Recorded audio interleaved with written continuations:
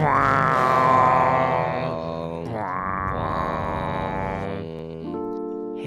AEW hating bots. It's the podcast Following Lucha. Where are the lore keepers of Lucha Underground? And every week we describe an episode and the lore of it. And then we talk about the wrestling that happened of that week of the episode. And then we talk about wrestling for this week. I'm your host, Steven, and over there is Jacy.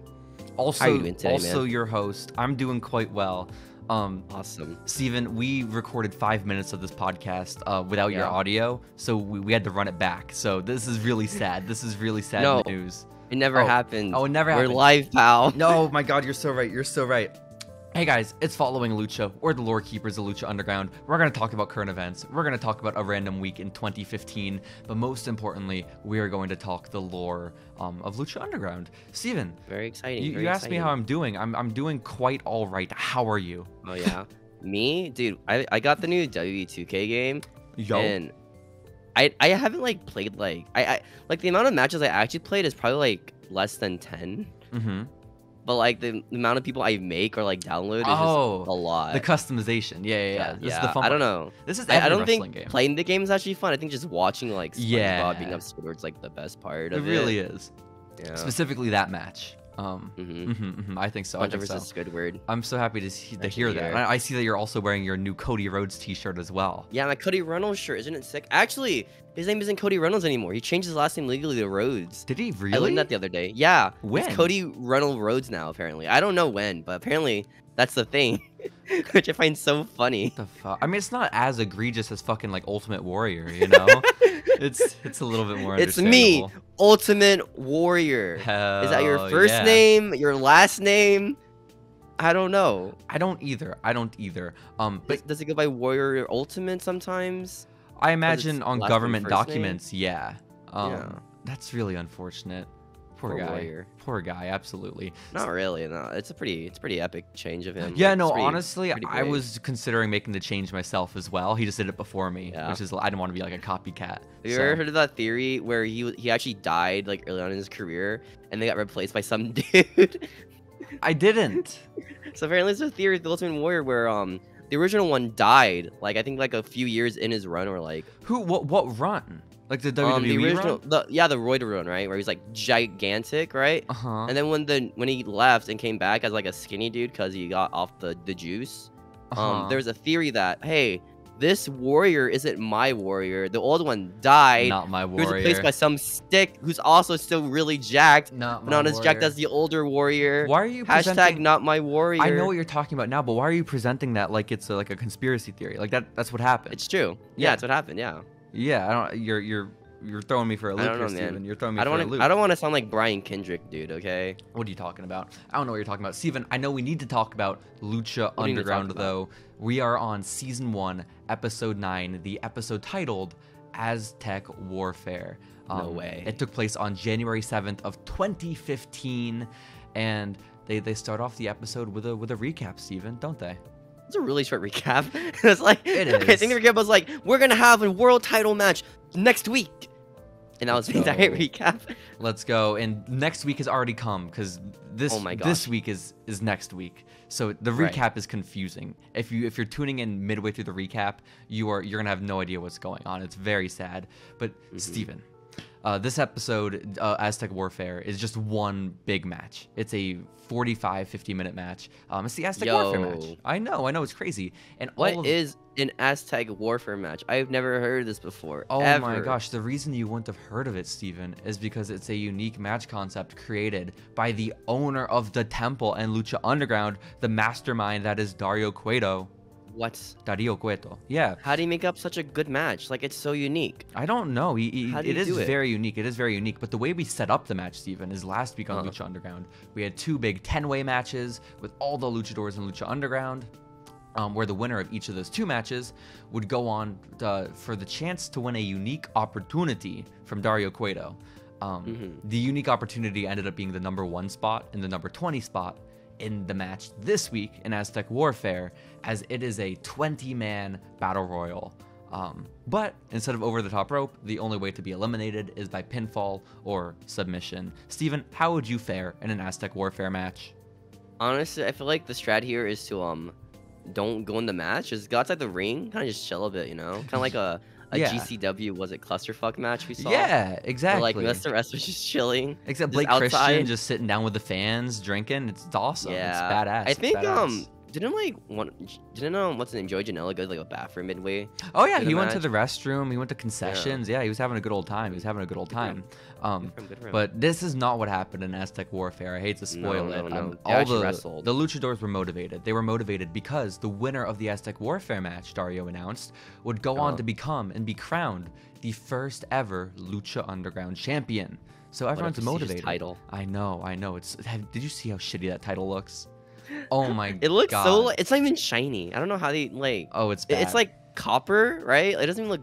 It doesn't look shiny. It just looks like bland copper. It looks horrible. On like a rusty like leather strap. It looks atrocious, but it doesn't matter, Steven, because if you remember the end of last episode, Dario was talking to the monster in the cage, and he said that it's gold that was passed down by the Aztecs. So that's why it looks like shit. Yeah, It's really old. It's just old. It's true.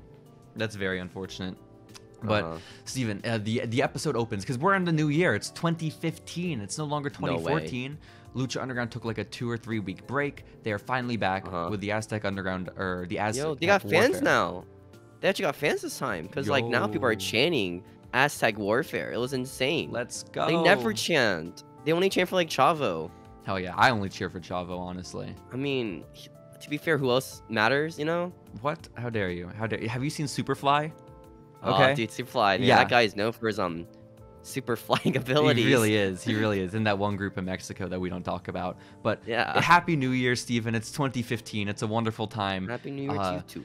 They have all these Aztec dancers and drummers in the temple. It's a big ceremony to start off the match, which is pretty cool. And it starts out with Dario announcing the rules, which is basically that. It's Battle Royal. New person comes out every 90 seconds. And the only way to eliminate your opponents is by pinfall or submission. Or death. And exactly, Steven, because it's the temple and Dario loves violence. It is anything goes. He really does. Too bad no one really abuses the anything goes rule. They kind of just like wrestle normally. I mean, a little bit. It's still good though. I think it's used effectively. Steven, Aztec Warfare begins. Does it not? Yes, it does begin. Oh my god, I'm so excited. That's crazy. It really is. Steven, entrant number 1 is Rey Fenix. We know this already though, because he was the man who lost his unique opportunity last week. And got stuck with the number 1 position. Poor dude, he got jobbed last week, man. Poor guy. Honestly. Yeah. And then by random draw, who is number 2? Johnny Mundo. Yo. Which is crazy that it wasn't like Mr. Cisco or like Bale, like one of the shit guys. I know. There are 20 men in this match, and now 2 of the biggest ones started off. It's insane.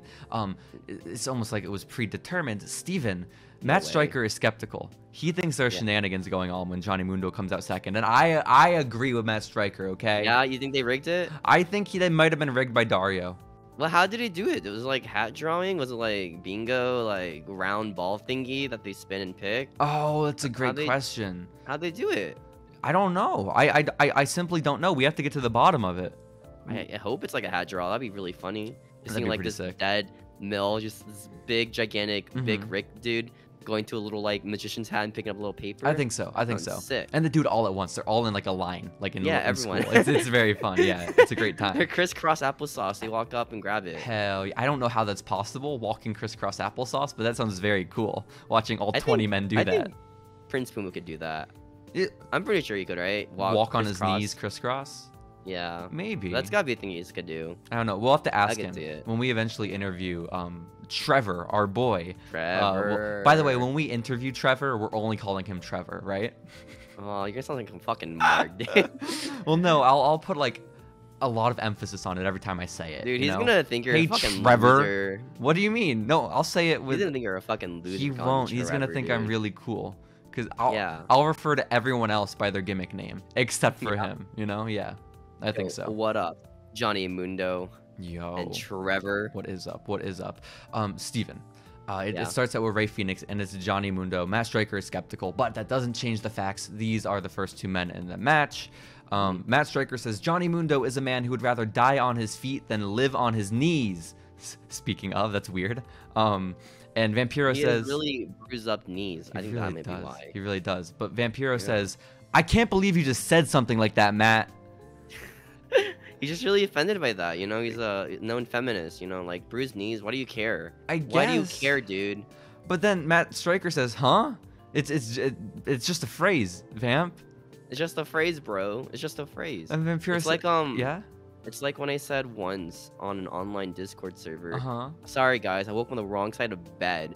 And the guy got like really offended that I would say something like that as an excuse for my shit behavior. I mean, it is a pretty shitty excuse. Don't get. No, it's just a phrase, bro. It's well, just no, a phrase. it's definitely just a phrase, bro. A phrase, but like if you're just a phrase. You know what? You bring up a good point. Just a phrase. Vampiro didn't interpret it that way. You're just like Matt Striker, and I'm like Vampiro, dude. Yo, right? honestly, I think you have those flipped, but it's okay. Because Vampiro says, "Keep it up, Matt," and the two of us, we're gonna be entrance number 3 and 4, which is okay. I mean, I'm fine with that. Like that, I'd be so cool with that. Honestly, you know, why didn't they do that? I don't know. Honestly, do they have enough people on the roster for that? I don't know. I always forget there's like 20 people on the roster. I keep thinking there's like 10. Because like half of them don't really matter. What do you mean? Don't disrespect El Mariachi Loco like that, okay? Sorry. Okay, that guy legit actually performed really well though. Let's go. In the match. Let's go. By the way, Matt Striker is just calling the match when it's Phoenix and Johnny Mundo going back and forth, and he's talking about Johnny Mundo's style and how it incorporates parkour. To which Vampiro says, "Hey Matt, why do you always say por favor like that?" Matt Striker says, "I said parkour." Dang, dude, Vampiro's up with a vengeance. He wants to like bury poor Matt Striker for being a shit commentator. He really does. And then Vampiro, Matt's like, what the fuck? Vamp is just dumbstruck though. He responds and says, "Oh," and then it's silence. It's a very sad state of affairs. I don't get it. It's one of those like things you can just edit out, you know? Cause like, do you really need that part in? I don't know. Just Vampiro be like, "Hey Matt, why do you say por favor?" Well, you know what you can't edit out, Steven? What? That is entrant number 3, who is our boy, the man in charge. It's Mr. Cisco. Oh, I love him. Let's Too go. bad he got jobbed completely in like 2 seconds. What are you talking about? But he did pretty well. My boy Cisco. Oh yeah, he did. I think there was a line I heard from Vampiro, where he said, where I think someone did a shooting star press, and then someone missed, right? What? And Vampiro's like, "What do you call a shooting star press when you miss?" And Matt Striker's like, "I don't know, Vamp, it happened a few seconds ago." And then Vampiro replies, "Pin him or something." Oh. So that's confusing. That's confusing. It's just great commentary. Yeah, again, more commentary even. When Mr. Cisco comes out down the stairs, Matt Striker says, "This little cholo is riding solo." They love saying cholo so much. I don't know why. Because it rhymes with solo. You have to understand. It's solo cholo. Clever. It's clever. And then he says, in his crew, because again, Bale, Cortez Castro, and Mr. Cisco are now officially the crew. He says, in his crew, Mr. Cisco is affectionately known as the Rusty Screwdriver. I don't even want to know what that means. Vampiro says, "Okay." Okay. More silence. Just really cool. Vampiro's just so mad. He wants to he probably doesn't want to be there. He probably wants to hang out with his family for the New Year's. I guess so. Just forced to be with Matt Striker. You know what? You bring up a great point. They filmed this on Christmas Day, from my understanding. Yeah. So it was tough on everyone. It was. It was very short-lived, Mr. Cisco's time in this match, as Johnny Mundo proceeded to hit the Starship Pain and eliminate him in less than like a minute. So. Poor Cisco, dude. Yeah. It was a bit unfortunate. But next up, Steven, entrant number 4 was King Cuerno. And then number 5, soon thereafter, was Son of Havoc, who they now are calling the Asphalt Ass Kicker, which is a name. It's cool. It's volcanic. Very volcanic of him. Volcanic? Yeah. He's like ash, you know, from a volcano. I didn't interpret it that way, but that's profound. Wow. I know. It's almost like a phoenix rising from the ashes, some could say. Maybe. It's almost like he was born in the rubble of a volcano. No, he bites out of volcano ones. That's his whole thing. Okay, my bad. Yeah, polluting the world with his bike. Yeah. Everyone, by the way, hates Son of Havoc when he comes out. But then, like, the minute he starts wrestling, everyone just starts cheering for him. which is like they should have seen happening. It's Matt Cross. Like people are gonna cheer, you know? Wow, he can do flips. That's insane. Yo, it is though, and especially in 2015. Number 6 though, Steven, is Pimpinella Escalarta. He is back. Let's go, Pimpy. First thing he does is kiss Rey Fenix on the lips. Which is cool. And then he threatens to kiss the referee, Marty Elias. Marty Elias resists, which infuriates Matt Striker, who screams, "Come on! That's the most action you've gotten in a while." Dang, Matt's into pimp, dude. That's good for Matt. I know. I'm kind of into Pimpy too. Got me feeling different, Steven. Honestly. But most importantly, number 7 is our boy. Not as big of a boy as Mr. Cisco, but right below that. It's Trevor. Yo, let's go. The Prince is here. Go. He and his 1-4 record in Lucha Underground. Let's go. Making his appearance. The protege of our boy, my other guy. Oh, your other boy. Your third boy. My third boy in Lucha Underground. Yeah. Who is? The one who never wrestles. You're talking about Conan. You know. Oh, that's cool. That's cool. What are you talking about? I'm sure he'd appreciate that. No, that's my guy. I'm sure he is. He gives us such great advice to our guy, Prince Puma. He's like, yo, Prince Puma, stop losing or I won't be your friend anymore. And this is the last time we saw Prince Puma. That was what we heard. It was Conan screaming at him. If you miss another opportunity, Puma, that's it. I'm out of here. We're not going to have a relationship anymore. And so you have to imagine that's weighing heavy on Puma as he enters this match, Steven. No, you really do. As he gets into the ring, he goes straight after Johnny, which I kind of like the Prince Puma Johnny stuff, right? Where it's like they're the two main good guys, but they also like they like each other, but they also will fight each other very willingly. They're rivals. You're like Pokemon rivals. It's like, yo, Johnny, I've never beaten you ever in a match. But in fact, I've lost you clean in a match. But I like you, Johnny. But I like you. And the same is true in reverse. By the way, Steven, guess who is watching this match from the crowd? Yo, who? Is it that woman? Yo, she is so hot. That woman? She is so hot. The woman that Vampiro is in love with is in the crowd, and Matt Striker points her out, and Vampiro doesn't say anything. Vampiro's just quiet. What the fuck's up with Vamp this episode? He's starstruck, dude. He's like, yo, the beauty is just too much for my eyes. Yeah, no, I kind of get that. But Steven, guess what? Got what? Number 8 comes out, and Matt Striker yells, "The bitch is back." The bitch is back. It's Ivelisse, which is... That's an asshole. Why is she the bitch? That's like so mean. Doesn't she call herself a bitch? I think. Yeah, but like I think it's different to call some random chick a bitch, you know? I guess. Well, yeah. If like imagine this. If it was like a shot of a random woman on the crowd, and that Matt Striker streamed, "The bitch is back." that bitch in the crowd. Then I'd be concerned. But given the circumstance, I think it's a little more acceptable. Ivelisse gets into the ring though. Pimpinella grabs her by the hair, and then Matt Striker says, "This is kind of hot, you know." I'll accept it. It's pretty hot. Yeah, you will? Okay, fair enough, fair enough. Ivelisse does some spots paying homage to Vampiro, which the commentary gets excited about. The only thing Vampiro got excited for the entire match. honestly. She knows her crowd, Ivelisse. She knows her crowd. And then Pimpinella is eliminated by Son of Havoc after he hits a shooting star press on him, which is devastating. That's their first pinfall loss, too. That's crazy. I know, even though it happened to Mr. Cisco moments ago. But, okay. Number 9 is Drago, Steven. And it's the most fucked up thing. Okay, he runs into the ring, Drago, and immediately he grabs Prince Puma and does the Moonlight Drive right in front of John Morrison. Like, just does his own move right in front of him. It's fucked up. He doesn't even like lose to it. Like, it's just the move, like a transition. Yeah. It's the start with his chain. Barry. Exactly. Barry.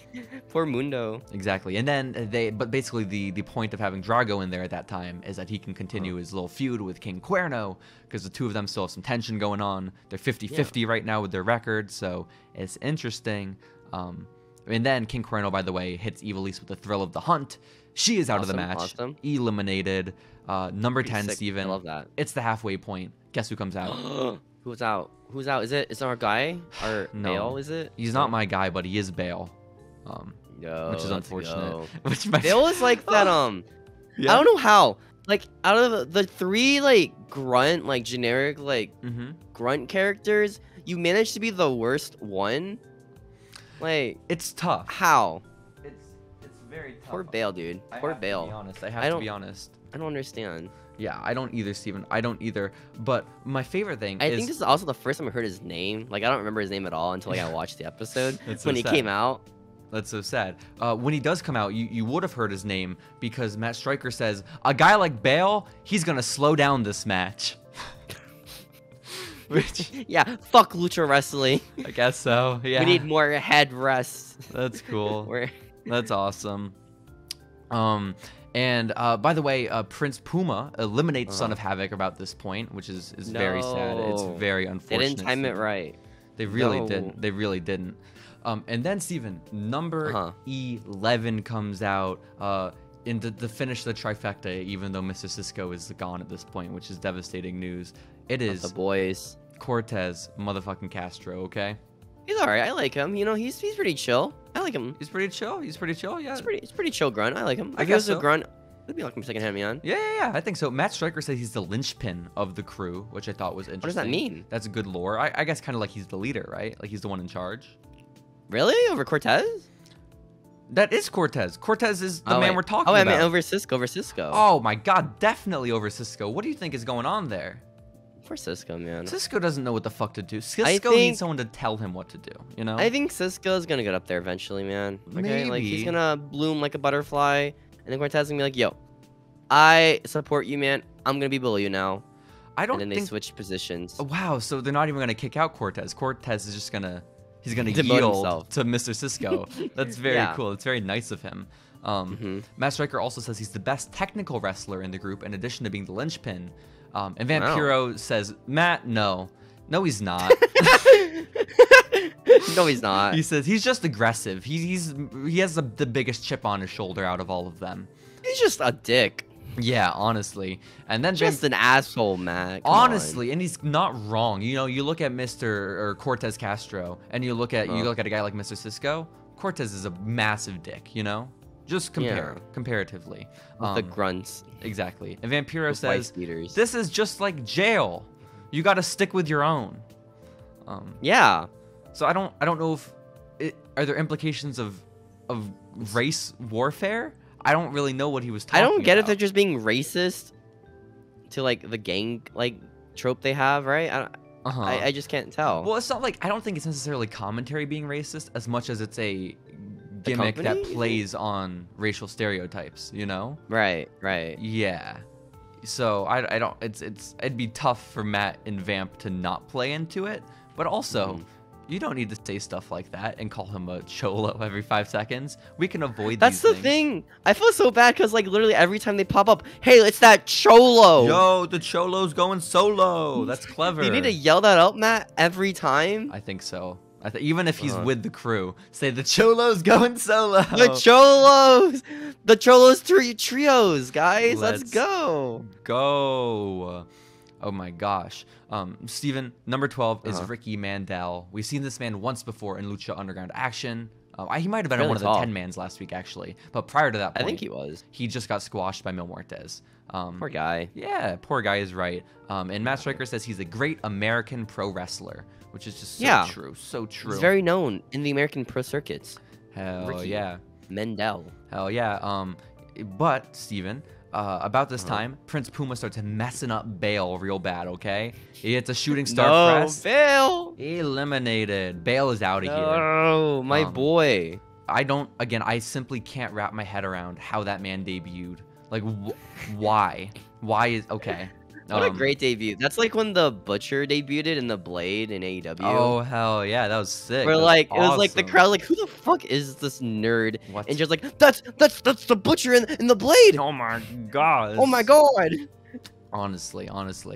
And then, Steven, right after that, it's a really sad state of affairs. Johnny Mundo knees Cortez Castro in the face. It's just a sliding knee. And he pins him. He's a shining wizard. 1, 2, 3. Cortez Castro is out of here. I just lost to like a knee kick. It was horrible. Horrible. Why are they doing this to the crew? You know, the crew is destined for greatness. when you have more people, you just become weaker overall as an individual. You become diluted. No, you bring up a good point. You bring up a good point. This is obviously what's happened to Cortez Castro. I mean, they need to go solo, honestly, all three of them. I think they could have killer solo careers independently in Lucha Underground. Who's gonna become the Shawn Michaels of the group? Who's gonna become the Roman of the group? You know? The Roman, yeah. I don't think we got a Marty Jannetty. I think all three of them are gonna be stars. Mr. Cisco, Cortez Castro, and all Bale. Three of them are the Romans? Yeah. Well, no, because John and Seth are both stars, right? Right? I don't know. Let's think of Bale is definitely the Roman. Roman's definitely the Bale, okay? Right. Because you know he's the guy that was brought in last. Bigger guy, bigger physique. He's the chosen one. He's the chosen one. He's Dario's golden boy. He's the Oos of the stable. Exactly. And then Mr. Cisco was probably John Moxley. You know, a little more rough and tumble. Where's the wife beater? Where's the wife beater? You know, more ruthless in his approach. He's sloppy, but intentionally so. He's more into mud show wrestling shows too. Exactly. But still at the top of his game, Mr. Cisco. Whereas Cortez Castro, despite what Vampiro would say, is more the technical guy. You know, he's gonna do pretty stuff in the ring. Leader. He's the Seth. You know, yeah, he's absolutely the Seth. Sure. I'm really glad we got to have that discussion. He is the architecture. Yeah. You're so right. Steven, but right as the crew is all eliminated, here comes Big Rick. Let's go. Yo, let's guy's go. Gigantic, dude. Everyone in the match is so tiny compared to this big man. So true. So true. Big Rick is fucking huge. And he gets right in. He gets a Uranagi on Ricky Mandel. Ricky Mandel is eliminated. It's so sad. It's not even his finisher, man. No, it's really not. Then this was awesome. He lifts up Drago, tosses him on top of King Cuerno's shoulders, like into a fireman's carry, and then King Cuerno hits a thrill of the hunt. Dude, King Cuerno was insane this match. Yo, King Cuerno was awesome. He really is. Amazing. It also, right about this time, Johnny Mundo ends up performing a crucifix roll-up on, I assume King Cuerno. In my notes, I typed in Johnny Mundo's name twice, so it says Mundo rolled up Mundo, eliminated. I don't think that happened. I don't think so. I think maybe it's like a psychological thing where Johnny Mundo eliminated himself in his head, so therefore he can compete in the match as strong as he should be. You are so right. He was just questioning himself, you know, which I appreciate. I appreciate some insecurity in my role models. Number 14, Steven, is Pentagon Jr. Let's go. Yo, that guy was sick in this match. He did a cool power-up. I think it was like he pushed, what was it, Ray up, right? Ray did like a flip, and then he grabbed him and powerbombed him. It looked insane. Yo, badass. Also, as soon as he gets into the ring, he starts doling out sling blades, which, of course, Matt Striker's in love with. He starts screaming, Tanahashi, just over and over again. Oh my god, the Tanahashi special. Honestly. And let's see, what else happened when Pentagon got in? I think not much. Pentagon went for a pin on Phoenix, and Big Rick just broke it up at one point, which I like that they called out. Like, Vampiro just straight up called out, like, why is he doing that? What's he doing? He should let him pin him. Big Rick wants to get all the glory for himself and pin everyone in the match. He wants to pin. Oh, I see. That makes sense. Unlike that coward Cuerno who's looking at people getting pins. What a loser. What a loser. But Steven, this match has all been leading to one point, has been leading to the climax, which comes right about here when number 15 comes out. It is Superfly. Oh my gosh, Superfly. And the crowd goes... Well, yeah, they don't give a shit about Superfly, sadly. He does some exciting shit. Like, he does some flips and... Flies? He flies, as the name would indicate. And the crowd is so silent. It didn't even edit in sound and post. They were like, no, we can't even fix this. Just sad. They didn't even have to pipe. They didn't have the budget to pipe in for him. Not like, for Superfly. No. Gotta cut our losses, man. It's a lost Sorry, cause. Superfly. Especially because Matt Striker keeps calling him Fly. His nickname is just Fly, which is... Dude, what up, Fly? It's bad. It's like when they call Shin, hey, Shin. What up, Shin? It's much better than when he debuted. Steven, I went back and I watched TakeOver Dallas from WrestleMania 32 like a week or so ago. I forgot. No. Corey Graves calls him Swagskay. Yeah, that's Swagskay over there, dude, with his swagger. The exaggerated swagger by a Japanese man. Like, I love Corey Graves, but shit, that sucks, okay? Like, Damn. Either way, Vampiro says muscle is sometimes better than being a speedy little fly boy, and that quote is word for word, which is cool. Number 16 comes out though, Steven, and it is an absolute legend in the sport, a legend of Lucha Underground. The man an entire country is chasing after. It's Chavo Guerrero. Let's go, dude. Let's go. He actually got a chance too. It's insane. The crowd knows what's up. Like, anyone in this match, no reaction. Chavo comes out immediately. Chavo chance, dude. It's so good. Hell hey, respect our boy, our man, the man of the people, Chavo Guerrero. And he does the people a massive favor when he gets in, Steven. He brings a steel chair with him, and he brains Superfly, eliminates him. He eliminates him. Just lost to a chair shot. Exactly. Who loses to a chair shot? Exactly. Who? I guess Fly loses to a chair shot. I ain't so super anymore. No.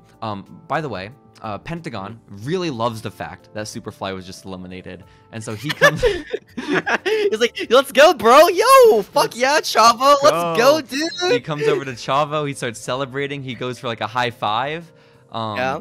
And I take this to be a very nice moment. I'm like, oh my god, we finally have confirmation that these two men are friends. Steven, if we put on our lore caps, we've been very confused about whether or not Pentagon Jr. likes Chavo Guerrero, because we thought he just kind of got forced into being his friend.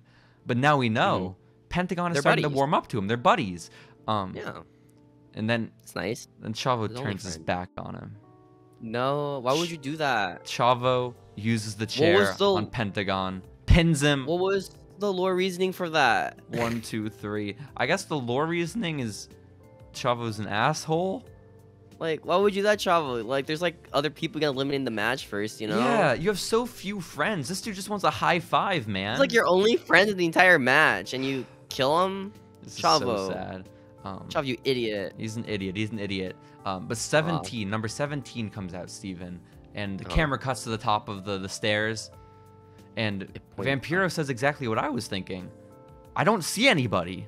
There's no one there. Who is it? It's like when at WrestleMania, right? We were watching the Divas tag team match, and Zelina was on our side of the ring, but the way she was standing behind like the ring post, just invisible, just completely obstructed. Yeah, we just couldn't see her, which is insane because she was standing on the same side as us. She's just a tiny woman. She's a tiny little woman, Zelina Vega. You have to understand. It's crazy. We have to be okay with these things. We have to. We have to. But who it ends up being, Steven, coming out at number 17, it's Mascarita Sagrada. Yo, our guy. He's obscured by all the fans standing up, so we don't see him until he's in clear shot of the aisle. Poor dude. But when we do, it's an exciting time. I like how Matt just committed to calling him Marshmallow. Yeah. Like, that's all he is, just a marshmallow. Which is kind of an asshole thing to do. You know? Well, okay, so you're right, because it ends up being Mascarita Sagrada versus Big Rick, Steven. Like, that's the thing. Like, Big Rick, of course, like the monster giant already in the ring. Mascarita, the little person. And Matt Striker says, it's bad news that he's wearing white right now. That outfit's about to change color. What's he gonna do? Eat him? Exactly, that's what Vampiro says. He says, is he gonna eat him? Is Big Rick gonna eat him? Aww. And what does Matt Striker say, Steven? I forget, what does he say? He says, is he like a marshmallow, right? Like that? Marshmallow. I don't get it. Why is this bitch just this little guy? He must be a marshmallow. Well, he's wearing white, you see. It's not nice. It's not nice, but to cover it all up, number 18 is Sexy Star. She makes her way to the ring. And no reaction too whatsoever. Well, yeah, very minimal reaction. But that's only because they didn't hear commentary. There would have been a reaction if they had heard Matt Striker saying, "Here comes the girl who tears down the No Girls Allowed sign on your treehouse." It's badass, dude. Yeah, she's really cool. I mean, it's not as impressive when you're like a girl wrestler, right now, because you know Ivelisse was in the match like 10 minutes ago. No, she's kind of just there. Yeah, honestly, like Ivelisse is doing much more for the cause of feminism than Sexy Star. I have to be honest. Honestly. Yeah. It's crazy how Lucha Underground chose maybe two of the worst women possible to represent their company. You know, it's really sad. What did Ivelisse do? Ivelisse? She's just a horrible person apparently backstage. Like, she got fired from AEW after like a month. You know? Oh my gosh. Yeah, and just sick. Yeah. She doesn't get along with Jack Evans. I know that. Aw, what? Yeah, Jack Evans it's sounds so like a sad. chill. She sounds like a chill dude, Jack Evans. I know, right? I know. The heckers. But she goes straight to the attack on Chavo Guerrero, Steven. About this time, too, Big Rick hits a sliding clothesline on the little marshmallow that is Mascarita Sagrada, gets the elimination. 1, 2, 3, Mascarita's out. But this is all in anticipation of number 19, who is El Mariachi Loco. Yo, our boy. That guy was doing flips this match. It was insane. Yo, I don't think I ever seen him do flips ever, but he just did. And it was like, oh my gosh, he can wrestle. I was looking up on Cage Fight, all like when I was trying to calculate Prince Puma's official Lucha Underground record, I was trying to put together all the matches. And apparently El Mariachi Loco is their dark match guy. He fights in every single dark match. It's crazy. Like before the show? Like, yeah, before the show, before they start the recording. Who does he wrestle? Is he like known like nowadays, or is he just gone? No, he's not known. I don't know what the hell he's doing. I thought we looked him up after his debut. I think we looked him up. He's just a guy. Yeah. Poor dude. That's awesome. That guy has a good job, and he does it greatly. Really good does. For him. Really does. Does he just lose all these dark matches to like the bigger talent? I didn't pay attention. But this doesn't matter. This is all frivolous when we think about what's about to happen, Steven. We already know the man who's left in the match. Only one competitor remaining in Aztec Warfare. The man who earned himself a unique opportunity last week by beating Rey Fénix and 10 other men. No. It's Mil Muertes. The guy looked awesome. He did a spear on everyone. It Yo, was crazy. I thought it was cool because he entered and Rey Fénix was still in the match, you know? Number 1 and number 20. Crazy, That's crazy, good crazy. Booking. You're so right. You're so right. He hits the flatliner on El Mariachi Loco and eliminates him, which is the opposite of good booking. Exactly. Honestly, Mariachi should have countered, done a stunner, shooting star pressed, easy elimination. 1 Mil. Yeah, exactly. Just get to 1 count. Yeah. That's honestly how it would go. Like, that's a believable spot. But what's very exciting is the man who steps toe-to-toe with Mil Muertes is Big Rick. The 2 big men of Lucha Underground for the first time are in a ring together. The big boys. Let's go. Which big man would win? They're going back and forth. Clash? They're trading shoulder tackles, Steven, going back and forth, back and forth. They start trading forearms. And then it's just broken up by Fénix, Puma, and Mundo. Like, and the crowd just... What are these vanilla midgets doing, dude? I know. They've ruined, like, what was supposed to be, like, the biggest matchup of this entire series. It's ruined because of these guys. It's so sad. It's like when the Fed goes to Saudi Arabia to their shows, and they always have, like, the big guys come out. The for, big like, guy. one spot. Oh. Mm-hmm. Like, remember that one Royal Rumble one, right? This big giant man comes out. We don't know who he was, by the way.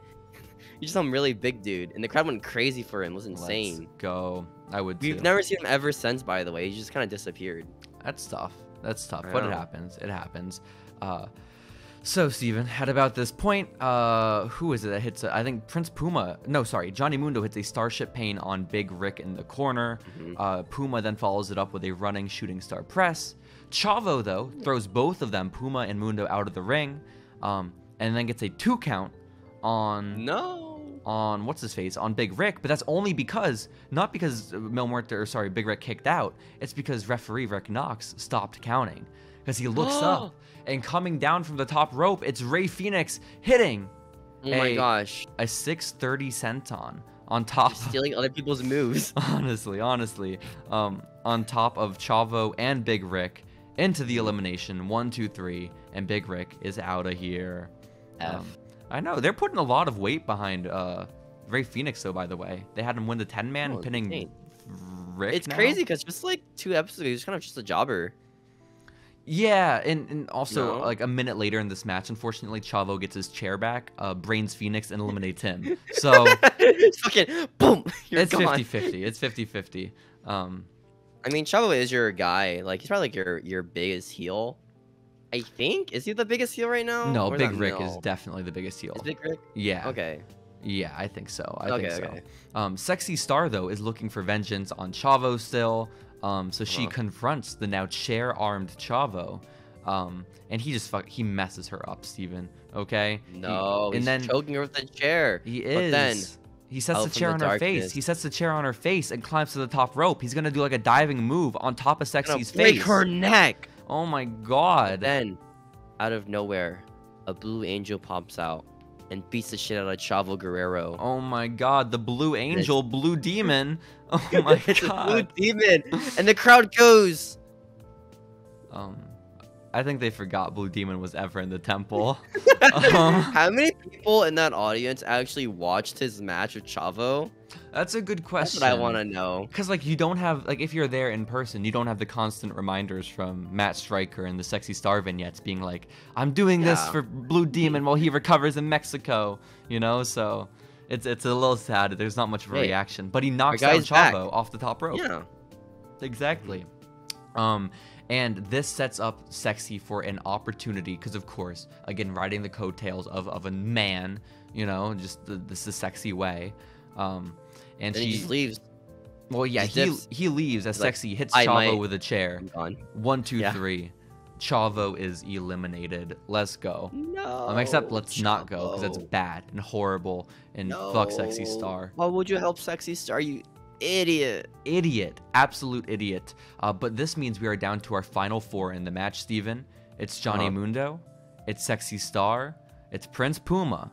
And it's Mil Muertes. One of these big 4 of the company. Exactly. One of these 4 people is going to become the first ever Lucha Underground champion. And what's it called? Mundo is, of course, the least fresh man in this match. He entered at number 2 alongside Phoenix. And Matt Stryker tries defending this by saying, the people who get wet earliest have the most time to dry. Which... yeah, makes sense. But no, not in the context of wrestling. The metaphor really doesn't translate. Yeah, they have stamina, right? Sure, he has stamina, but the metaphor is useless. It doesn't make any sense here. Just means they rest outside the ring longer. That's all it means. I guess so. Sexy Star gets speared by Mil Muertes, and he just eliminates her. So Sexy's out. Very sad. Fuck Sexy. The first of the 4 pillars is gone. And it gets the 4 pillars of Lucha Underground. Sexy Star. She's actually all 4 pillars. It's her in 4 different outfits. It's awesome. Hell, all 4 reincarnations of Sexy Star. Let's go. Puma, by the way, hits a zigzag on Johnny Mundo, and Matt Stryker just straight up calls it a zigzag, which I was a very big fan of. What? Yeah, that's awesome. It's badass. It's badass. Mundo, by the way, tries breaking Prince Puma's back at one point, because I don't even think I can describe the move properly, but Mil Muertes was holding Prince Puma's body up on the ropes, right? Like, Prince Puma was technically sitting on the second rope with the back half, the top of his half of his body on the outside and his legs and thighs on the inside. And Johnny Mundo leaps over Mil Muertes, a crossbody onto the rope-sitting Prince Puma, and smashes his spine right into like the what's it called? The fucking ring edge. What's it called? The chiropractor just fucking cracked it, dude. Yeah, absolutely. No more. Why can't I think of the name of the hardest part of the ring? What is that? The apron? The apron. Thank you so much. I'm an idiot. The really hard part of a ring called an apron. Absolutely. The thing that is made out of cloth. What? I don't know what you're talking about. What do you mean? But after Johnny Mundo does this, Vampiro is pissed off. He starts calling Johnny Mundo a two-faced backstabber for doing this to who he thought was his friend.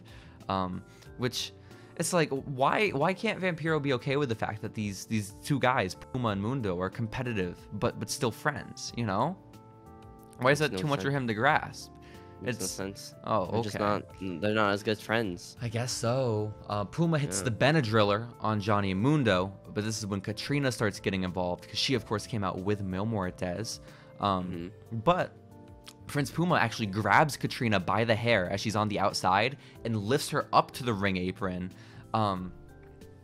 And which is crazy. I don't know why you're having your main good guy or one of your main good guys grab this woman by the hair and just like yank her. Well, she's a bad woman. I mean, she's I guess so. She's a bad woman. Yo, absolutely. Bad woman. Matt Stryker out of her is insane. Matt Stryker asks the question, do you know how many people would want to do this? When Puma grabs her hair. It really is. But you're right. Johnny Mundo accidentally disaster kicks Katrina when Mil Muertes moves out of the way. It's so sad. Mil Muertes is furious, though. He is enraged. and he's about to like fucking unload on Johnny Mundo, but Prince Puma saves him because again they're still friends.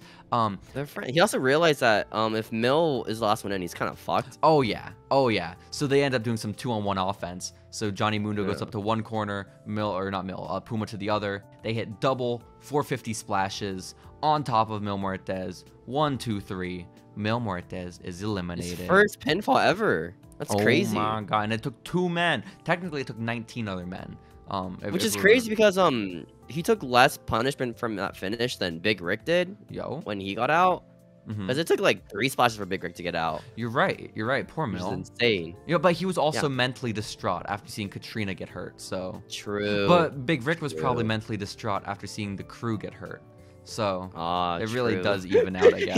he saw the boys get out one by one, and his heart just breaks. Oh no, that's so sad. This is the day Big Rick lost his smile. No, that's devastating. But one of these 2 men now, Steven, is going to be the first ever Lucha Underground champion. The 2 men to main event episode 1 of Lucha Underground, Johnny Mundo or Prince Puma. Yo, this is long-term booking. Yo, hell yeah, it was. Also, again, if Puma loses, what does this mean? What does this mean about his relationship with Conan? You know? This is going to be the biggest missed opportunity yet. He's 1 pinfall away from becoming Lucha. The opportunity that everybody got in the company. Exactly. You make up a good point. Matt Striker, by the way, is getting very heavy into the play-by-play about this point, like just non-stop word vomit, like trying to call the match. And at one point, he says, "Vamp, help me out."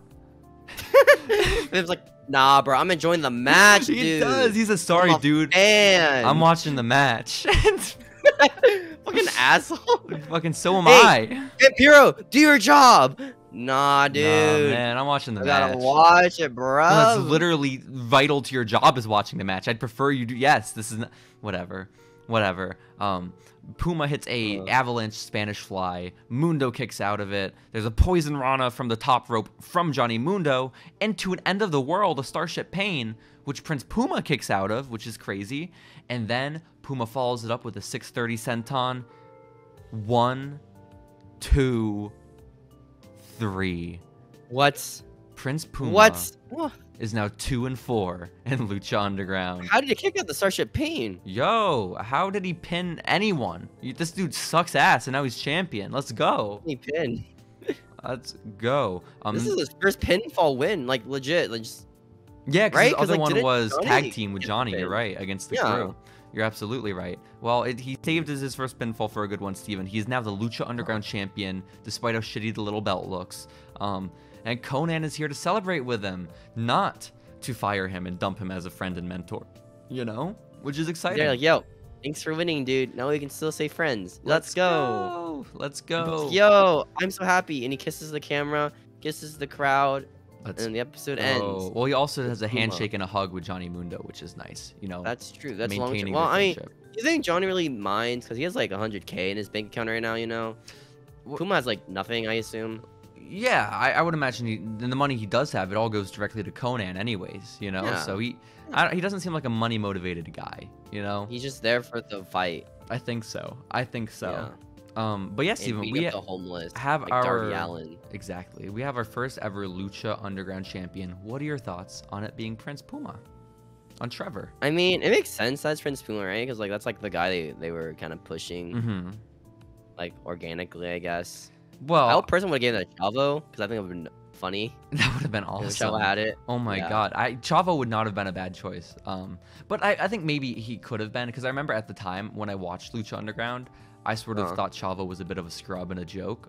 Well, Chavo kind of carries his matches too.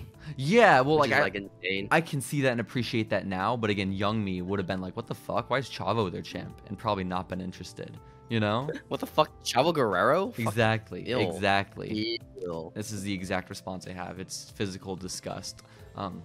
Gross. I know, but this is an amazing start to the new year, 2015. Prince Puma is champion. You said it's like an organic thing. Like, you're like, oh, it makes sense because he's organically like the guy they're pushing. Isn't that organic when they clearly had this planned? Like, it's not like the crowd reacted well to Puma and so they made him champ. Yeah. The crowd goes mild. Yeah, like I feel like organic builds right now. Yeah. You have Chavo. You have like Rey Fenix, Mil Muertes even. I wouldn't call what Puma has an organic build, you know? Well, he's been like pushed the most. He's been ridden the most. That's fair. You got fucking got the 50 most vignettes. promos. Yeah, exactly. But I'm just punching bags and beating up homeless people and doing flips and shit. Go Conan yelling at him. It's a good time. I'm pretty sure Conan has more screen time than Prince Puma in like vignettes too. Oh my god, yeah, because the dude doesn't talk. They do tight shots on his face of him like quivering his lip and crying. You know, that's all they do for him. It's very sad. It's very sad. Steven, very disappointing. That was the first ever Aztec Warfare. What are your thoughts on the match itself? I thought the match was fun. I mean, I feel like for these matches, more like just turn off your brain kind of stuff. You know, it's like, yo, I'm gonna have some fun. Watch people get the shit beat out each other. It's like the Royal Rumble, you know, just like I don't want to think, just watch, like, just consume the product. Yo, as much as we are lore keepers, there was very little lore to necessarily decipher and dissect from this. There was like Blue Damian coming back. That's kind of lore-y. Yeah, I mean that's good. That's good. He's back. He's finally rehabbed his injuries after being back stretchered. to Mexico. Exactly, exactly. And you can't. You have to imagine that the rest of the country is not far behind. The army is making their way. Bringing the boys. Let's go. Let's go. That's so sick. So yeah, Steven, is there anything else you want to talk about with this episode before we move on to our... That title looks really bad. Oh boy, does no offense to the company. It does not look that great. It's very like ugly brown, greenish color. It really is. Dario Cueto needs to look into it, man. Like I gave 100K to Johnny Mundo, but you couldn't give 100K to the belt. Yeah, I can't believe he gave 100K to Johnny Mundo like that. I don't know why he would do that. When very clearly there's a better investment they could have made. Steven, we'll be back next week, of course, with episode 10 of Lucha Underground, the first episode with Prince Puma as champion. But for now, we need to dive into what happened outside of Lucha Underground in the world of wrestling in January of 2015. So let's get to it, okay? Okay.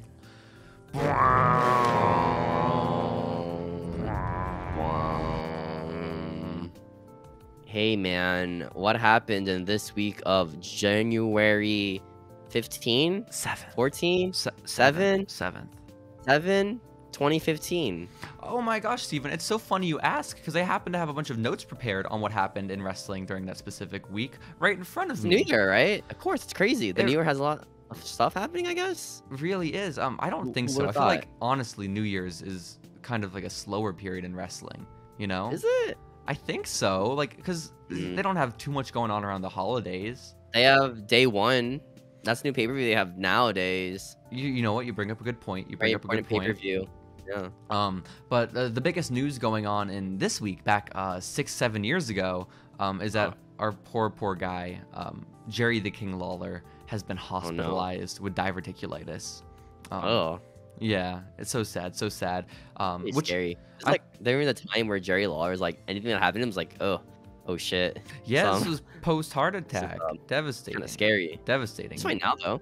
Hell yeah. TikTok. Because at the time, he was full-time on Raw as commentator alongside Michael Cole and JBL. But this week, he was replaced by Booker T. It was only like a week or so that he was gone from television, I think. Do you like Booker T's commentary? Fucking no. I never liked Booker T. The only time I remember Booker T's commentary was like, not even like during his commentary thing he was doing. It was just him just like feuding with Cody Rhodes and saying Shucky Ducky Quack Quack. Let's go. A lot. Mm-hmm.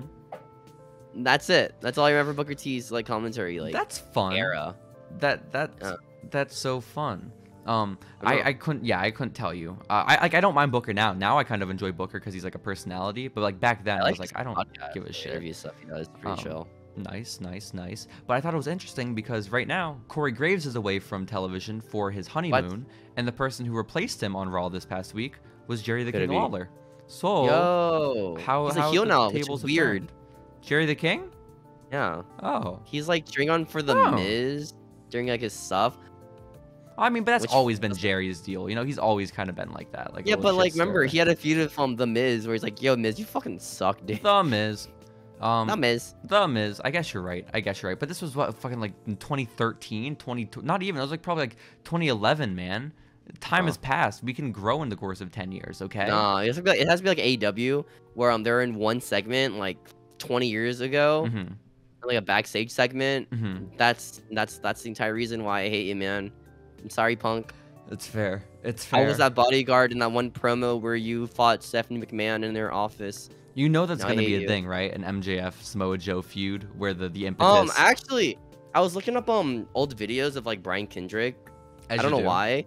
Yeah, and there was this one segment where Brian Kendrick was naked, right? Oh, cool. Around Stephanie McMahon, and he's like, "Yo, Stephanie, nice to meet you. I'm Brian Kendrick." And then the security guard bringing him out. One of them was Daniel Bryan. So like, legit, I think if Brian Kendrick is to go back to AEW, which probably won't happen, they got a storyline there of Bryan Danielson versus Brian Kendrick, where he escorted him naked out of Seven Man's office. Why was he naked? I have no idea. It was like some episode of 2003 SmackDown. Was he harassing Stephanie? Was that the point? I think he wanted a job on SmackDown or something like that. I think that was the story. So I was like, oh, let me show my cock real quick. Let me show my cock to you, girl. Yo, that's awesome. Good for Daniel Bryan. Oh my god. Good for Daniel. Because they trained together, right? Weren't they both at Shawn Michaels Wrestling Academy? Yeah. Okay. Lance Cade, I think, too. Let's go. Lance Cade. Yeah. Really? That's cool. Yeah, Lance Cade. What about crazy. I didn't know that either. Who was Brian Kendrick's tag team partner? Paul London? Paul London? Was he also there? No, am I making that up? No fucking idea, dude. No, that's so sad. That's so sad. Why were we talking about naked Brian Kendrick, Steven? I was talking about long-term booking, where long-term booking is some stupid segment 20 years ago. So long-term booking was Jerry Lawler getting diverticulitis, you're saying? No, the long-term booking was him hating the Miz in 2011. Oh, you're right. You're right. How did you forget? How did you forget? You were so right. Steven, also in this week of pro wrestling, January 7th, 2015. I'm happy I found this. Okay. This was about the time where the Ryback went on Monday Night Raw. The big guy. He was on Monday Night Raw? Was he fired at this point? Not yet. Not yet. He was on Monday Night Raw. And he cuts his promo talking about The Secret and how the book The Secret changed his life. Do you remember this? No. What is The Secret? What's the book?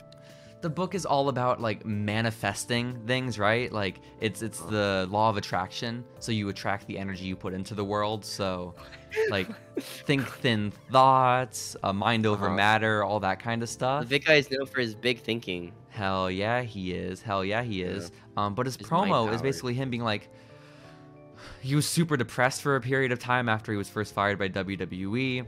He didn't talk to his family for a year. He was isolated. He was alone. He had nothing to do with himself. But then he read The Secret, and his life changed. Good for him. Good for him. I do regretfully report that it was also this week the Authority returned and fired him.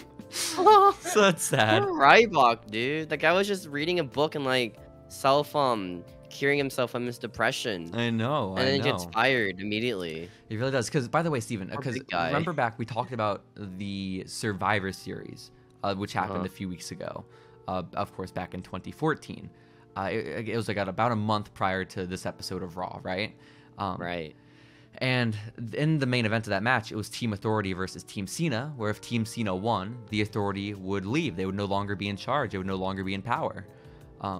They are already back a month later. Yo, good for them. Do you remember how and why they became reinstated? No idea. I honestly forget everything about this era. So it's because Edge came back, you know, and this is right. When Edge was not allowed to do anything physical because he's concussion prone, he might die.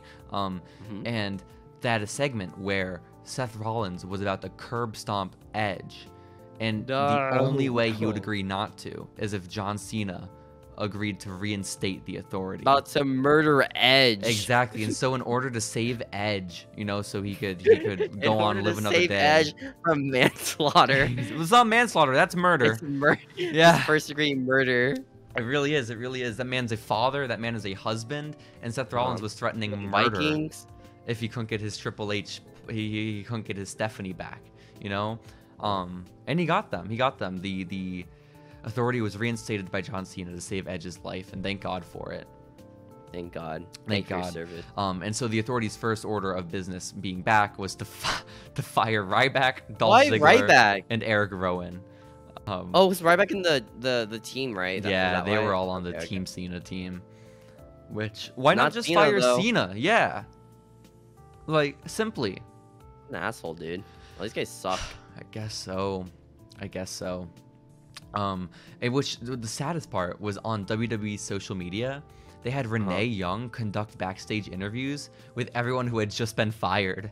So, like, there are these little, like, minute-long interviews of everyone, like, crying, and it's so sad. It's devastating. They got what's that, teardrops that they're called, where like just put them in their eyes and they're just crying all of a sudden. Exactly. It's like, yo, how do you feel about being fired? Ryback? I don't know. I don't think that Ryback had to use any tears. I don't think he had to use fake tears. I think he legit thought he was fired. Yeah, no one smartened him up. Poor guy, man. I think so. He knows how to think now, right? Because of the book he was reading. Well, yeah, he read The Secret, and so yeah, he must know about abilities, you know? Yeah. Well, it was fucked up because Renee was like, so you were just telling us about how your life changed and you're a really positive guy. So what does that mean now? And like fucking like, asking a cancer patient. So you were a pretty cool guy back in life. Yeah, What's yeah. Cancer now, man. Yeah, it's awesome. It was very kind of Renee. A great journalist. Also this week, Steven, during the hiatus, of Lucha Underground, the Ascension made their main roster debut after being called up from NXT. Connor and Victor. Yo, big debut. Was it a squash match? Well, no. They had a more 50-50 match, I'm pretty sure, on their first episode with the champions, Miz and Mizdow, whom they beat. That's crazy. What the heck? You know, but they beat them. They beat them. They beat Miz and Mizdow. And so that's big. They went on to, like, on the next couple of Raws and SmackDowns, just have squash matches. And they had one of those this week on Raw. The only thing is, they had them cut a promo before the squash match. What they say? So, they're shit talk, because I guess like they're getting all the comparisons to Demolition and the Road Warriors, right? And that's not bad. No, it's not bad at all. But they're getting all the comparisons, so they figure let's address this in our promo. And so Connor gets on the microphone and he says, "Hey Vic, what's that old saying?" And Vic says, "Oh, what a rush!" And the crowd goes mild. Yeah, but you know, like they're quoting the Road Warriors. You know, it's cool. It's like, okay, awesome. And then I love that. Connor says, "No, Vic, it's more like, what a joke." Oh shoot, dude! MLG like brr, brr, brr. There was no reaction, Steven. Dang. You know, if they were to do that in AEW, it would get a reaction. Hell yeah, it would. Like, ironically, probably would get a reaction. Well, yeah, because it would. Well, it would be ironically, because if you fucking said that, it'd be so stupid, you know. But the fact is, someone wrote that for Connor and expected it to get a reaction. And you know what, Steven? It did get a reaction because on Twitter, fucking Lance Storm went crazy. Lance Storm got on Twitter and he flipped out because it was too disrespectful to the Road Warriors, Hawk and Animal. Lance Storm, let me just get offended for Hawk and Animal real quick, guys. All right, what the fuck, dude? And like at first I was like, oh my gosh, like this must have been a big deal. Like did Hawk just pass away? Because that's fucked up. Like if Hawk had like passed away that week and then they like did that, obviously that's not cool. I looked it up. Makes sense. Hawk died in 2003. Lance Storm just wants to get offended for somebody, you know, like he wants his spotlight. I was blown away. I guess so. It's a very progressive dude that Lance Storm is. But fucking never ever joke about the Road Warriors if you're hanging out with Lance Storm, you know? Disrespectful, dude. It's not like a bad joke about like them dying. Just what a joke. What a bunch of jokesters. It's oh my god. They legitimately said nothing offensive about the Road Warriors. It's oh my god. Maybe I'm getting worked. Maybe it was him being facetious, even though it wasn't. You think it's a build-up for a Lance Storm match with the Ascension? Yo, did I miss that episode of Raw? That's crazy. I hope it's just it's 2-on-1. It is a squash with Lance Storm going over. That would be awesome. That's awesome, bro. I want to see that. The Ascension. Book them, boys. Those guys are going to go far in their career. Hell yeah, they are. Hell yeah, they are. Steven, there wasn't too much going on in January of 2015, at least not in the first week, so I don't have too much more to talk about. aside from the fact that on January 5th, Wrestle Kingdom 9 took place live from the Tokyo Dome. And like, how many people saw it? What? I don't know. What do you mean how many people saw it? How many people saw it and like thought it was really good versus how many people saw it on Reddit links and Twitter videos? I don't know, man. Thought, yo, I love New Japan. This company's sick, bro. Yo. I hate WWE. It's for children. I watch real wrestling, okay? I watch clips on Twitter, guys. Right about that time. This was like probably the first Wrestle Kingdom, I think, where like wrestling fandom was like really tuned in, right? Yeah. Because on the show, we had AJ Styles beating Naito, which is a big match, of course. That's sick. That sounds cool. We had Shinsuke Nakamura beating Ibushi for the Intercontinental title, which also very sick match. In the main event, we had Tanahashi versus Okada for the IWGP Heavyweight title, which... What? Hell yeah. Who won? Tanahashi won. He was the champion and he retained. That's crazy. I know. That's crazy, dude. But maybe the most confusing one for me is that they had Kenny Omega fight Taguchi, which... Was this when Kenny Omega was like hot or... Well, it's like not like a year later he's gonna be taking over the Bullet Club, you know? Okay, so this is like when he was like nerd still, or was he in the Bullet Club already? I'm assuming nerd because Taguchi is also a fucking nerd. Taguchi sucks, Steven. I don't know if you know. Taguchi is horrible. He was the guy Trevor was teamed up with before he went to the dub. This is Pogger's match, bro. Oh, okay. 5 stars. Yeah, is that what you give it? Omega versus Taguchi, 5 stars? I mean, honestly, probably. You're right. That's really all I had. I didn't watch Wrestle Kingdom 9. The first Wrestle Kingdom I watched wasn't till, I think, 11. So, wow. I know. It's tough. Imagine. It is not so watching tough. Wrestling. I know. I'm a terrible person. Loser. Steven, I don't know why you would know of any other news stories from 2015. But if you do, throw them my way, because I was struggling so bad to find shit. Something might happen in TNA, you know? What happened in TNA? TNA? Knows what happened? I don't know. Who knows? I don't fucking know. I don't care. No, I don't even. I don't want to know. No, I don't even know if they're on TV yet. They're like switching to Destination America at this point. They might still be on YouTube. You do not care about January 5 of 2015 Impact? I don't. You know what? You know what happened? You know what happened? TNA One Night Only happened. Okay. All right. You know what happened? You know what happened? Samoa Joe beats Kenny King. You know, that's pretty cool. Did you know that Kenny King was on The Bachelor? Was he actually? Yeah, my sister. One time, my dad and I were watching Ring of Honor, and my sister came and was like, "Holy shit, is that Kenny King?" And we were like, "Oh my god, yes, sister, it is." Oh my god. I know. Known Ring of Honor World Tag Team Champion, Kenny King. Let's go. Gail Kim defeated Madison Rayne and Angelina Love in a 3-way match. Let's go. The Great Sadana beats Austin Aries. Okay, Steven, I'm fucking done. We're gonna get to the current events. Wow. Yo, Steven. Hello. What's up, man? What's up, man? We got so many current events this week.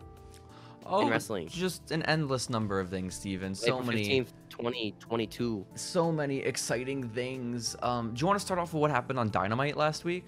I feel like that might be the way to go. It was a stacked Dynamite. Yeah, the great ending, right? The best ending for any Dynamite whatsoever. The start was pretty sick, at least. We got Pentagon Jr. versus CM Punk, which is legitimately like, if you were to ask like 16, 17-year-old me to book a dream match that would never happen, it's that. Like, those are my two favorite wrestlers fighting. So, like, I haven't watched live Dynamite in forever, right? Like, I don't watch wrestling really anymore unless it's like a big pay-per-view. I watched this episode of Dynamite live because I wanted to see CM Punk versus Pentagon Jr. And so I cried so many tears, Steven, just buckets all over. It was so emotional. When CM Punk came out, took his shirt off, it's like, oh, the tears.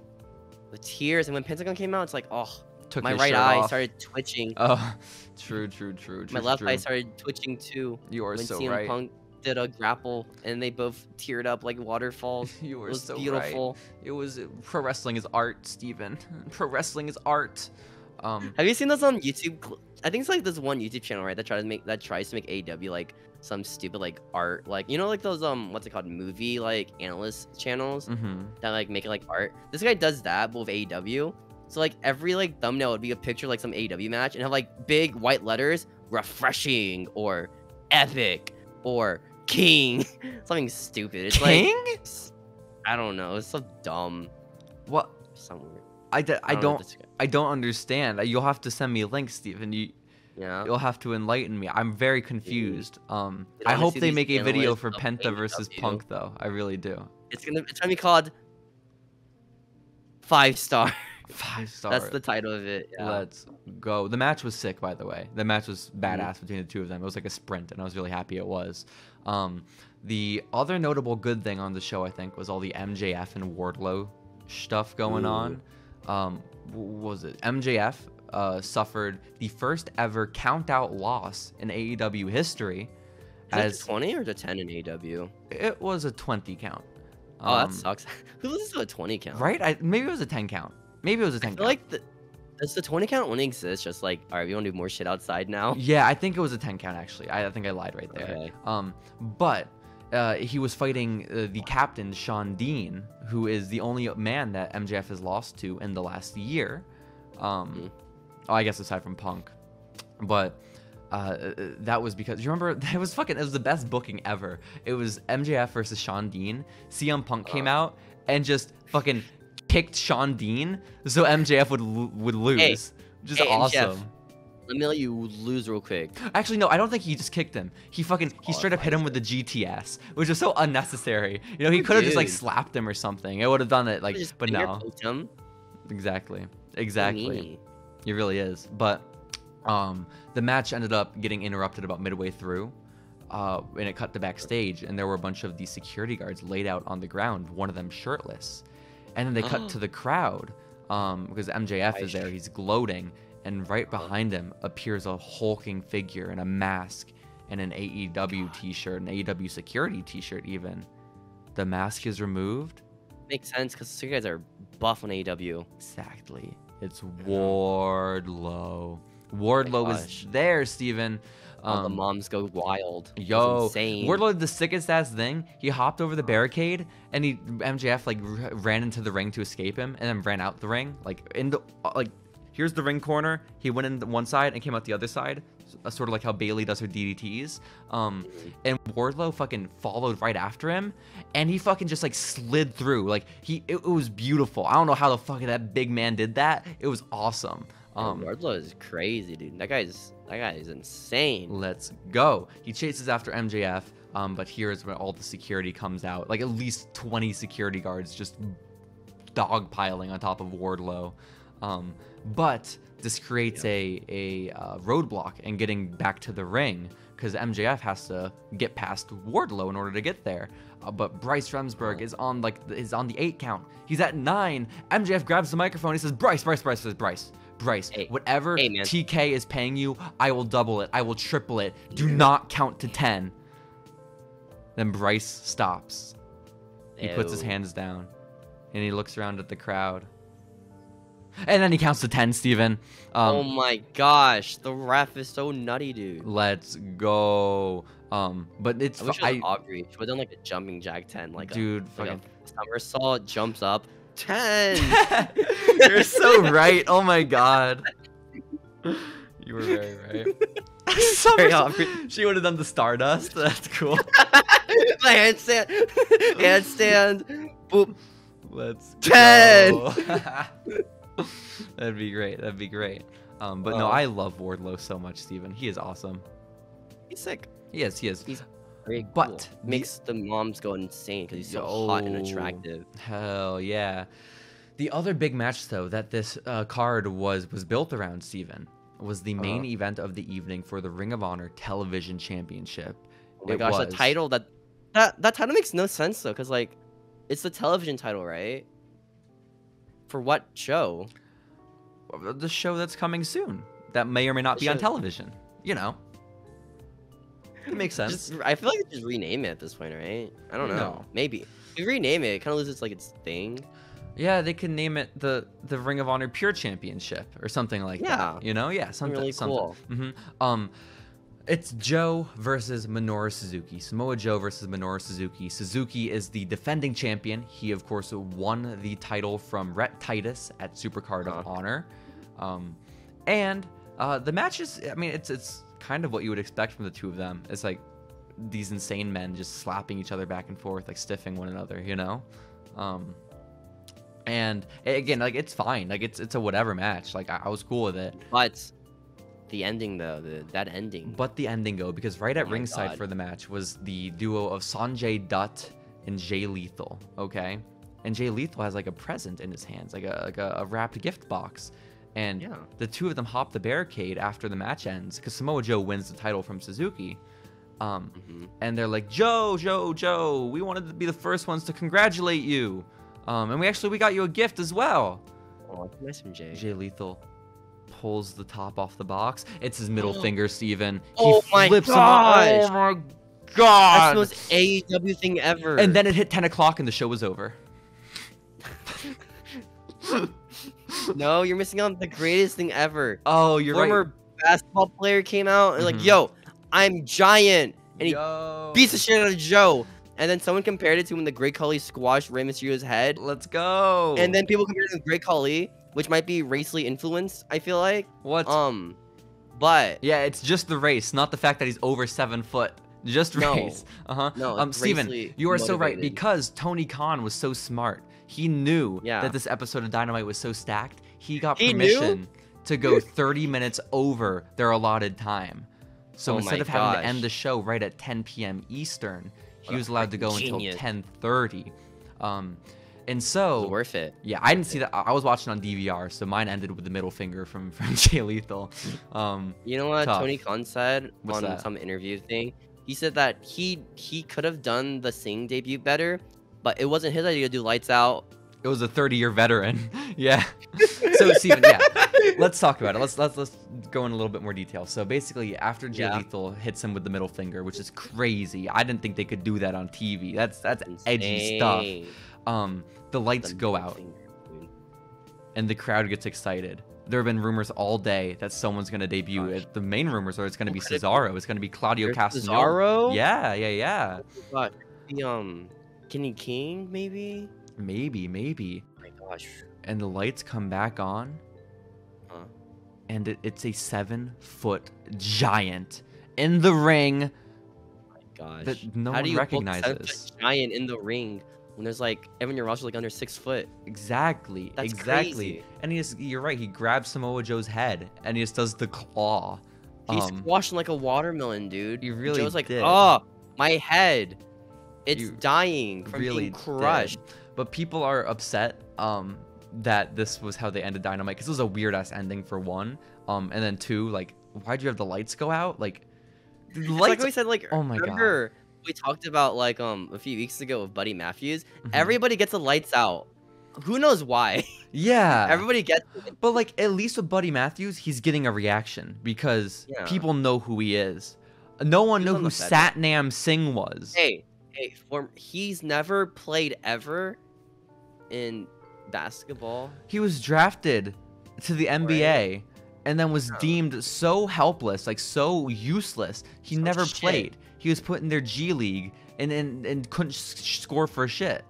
And you don't like the AEW version of Almost, dude? What's wrong with you? I didn't say anything. I'm a huge Satnam Singh guy now. I think every time he comes out going forward, the lights should go out. I think it should be that every single time he comes out. I want to be like that one kid who I saw on Twitter the other day with like posting his picture with Veer or whatever. It's like he's all dressed up as Veer. Oh, hell yeah. I want to be that guy. Like, I want that guy to be my role model. I want Singh to be my dude. Okay? Satnam. Yeah, of course. Yeah. Just like how that kid wanted Veer to be his guy. Your guy is Satnam Singh. Yeah, that's my dude. That makes a lot of sense. That makes a lot of sense. He's gonna win the Ring of Honor TV Championship title. It's gonna be sick. Let's go. But you are right. Tony Khan did apologize for it, which is fucked up. Tony Khan, was it a weird thing to book? Was it bad booking? Was it weird? Yes, it was very much so. Tony Khan should not apologize. Tony Khan should go all the way with it. Tony Khan should fucking, again, every single time Satnam ever comes out, you turn those lights off. And you have it be a big reveal. Yeah, I think so. Wrestling has one big guy. Yo. And then here he comes, Satnam Singh, dude. He's out there squashing heads, squashing those vanilla midgets. The guy's insane, dude. Oh, let's go. But Tony did say, like, I wasn't guys, I didn't come up with the idea, guys. That wasn't me, guys. It was me. A 30-year veteran who came up with it. It wasn't me though, okay? It wasn't me. Happen, Tony. It's fucking crazy. It's crazy. You know what's even crazier? That Tony Khan got a response. No. What's even crazier is that someone responded to Tony Khan's tweet where he's like, guys, I didn't come up with it. I just signed off on it. Someone responded and said, no, Tony. That's why you need to hire a booker that's done this before. Tony Khan responded. Tony Khan said, you need to hire this ratio. Did he get ratioed at least? He ratioed the guy quite severely, Steven. Okay, but like at that point, it's like, I mean, I feel like if you're gonna ratio someone, you have to be like less than them, you know? Because like, if you're like Tony Khan, you're a you're right? a billionaire. You have bots, you know? You have all those anti-AEW bots at your side, you know what I mean? Yeah. Like, they're gonna be the reason why you ratio them. Like you can't really ratio some dude on Twitter. It's if you're fucking like insane. It's insane. I love him. You know what the thing is? There's probably people that be like, yo, Tony Khan, you're fucking epic, bro, okay? I'm one of those totally people. ratio this nerd on Twitter, dude. Yo, I am people. I am that guy. You know, I'm gonna be there tweeting at Tony. I'm telling him. People who cry during wrestling matches. What? Don't you know what's say even that. crazier about wrestling matches? What? Thunder Rosa not having one in like a month. That's pretty cool. She did have that segment with Nyla Rose, didn't she? Her first segment in like forever. She had a backstage segment where it was more Vicky Guerrero. Yay! Yo, our girl, Vicky baby. And then Thunder Rosa smashed Nyla Rose's face into a cake. Or maybe it was the other way around. I don't know what happened. I didn't pay much attention. I don't care. It was like Dynamite, man. Yeah, I don't know.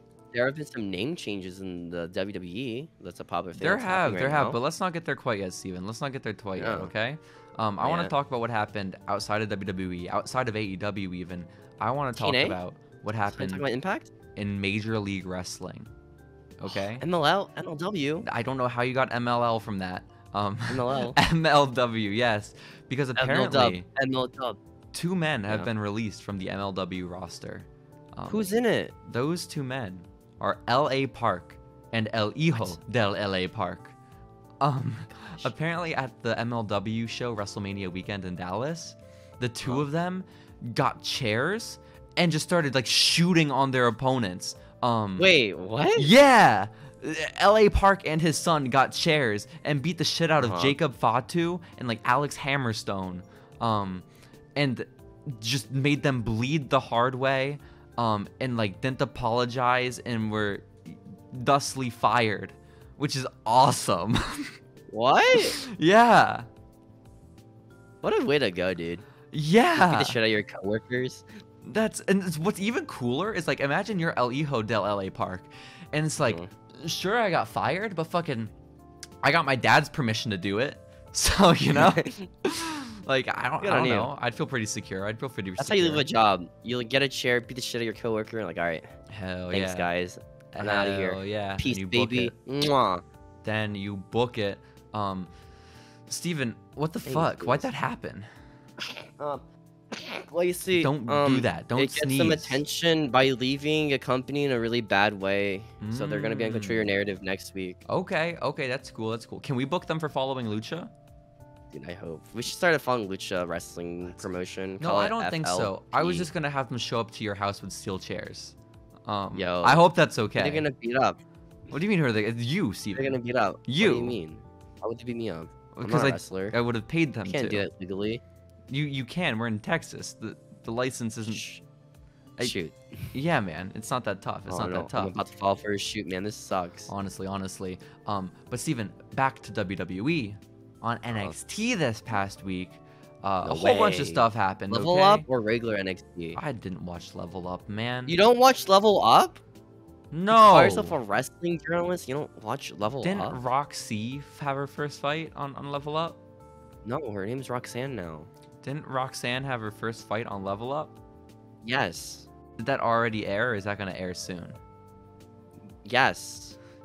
You are a faker fan than I, Steven, because I right know now, the I answer to think, that question. Like right now it's airing, I'm pretty sure, right? Why would it be airing right now? It airs after SmackDown? And that's what 205 did. Oh. I didn't know 205 still did by the end.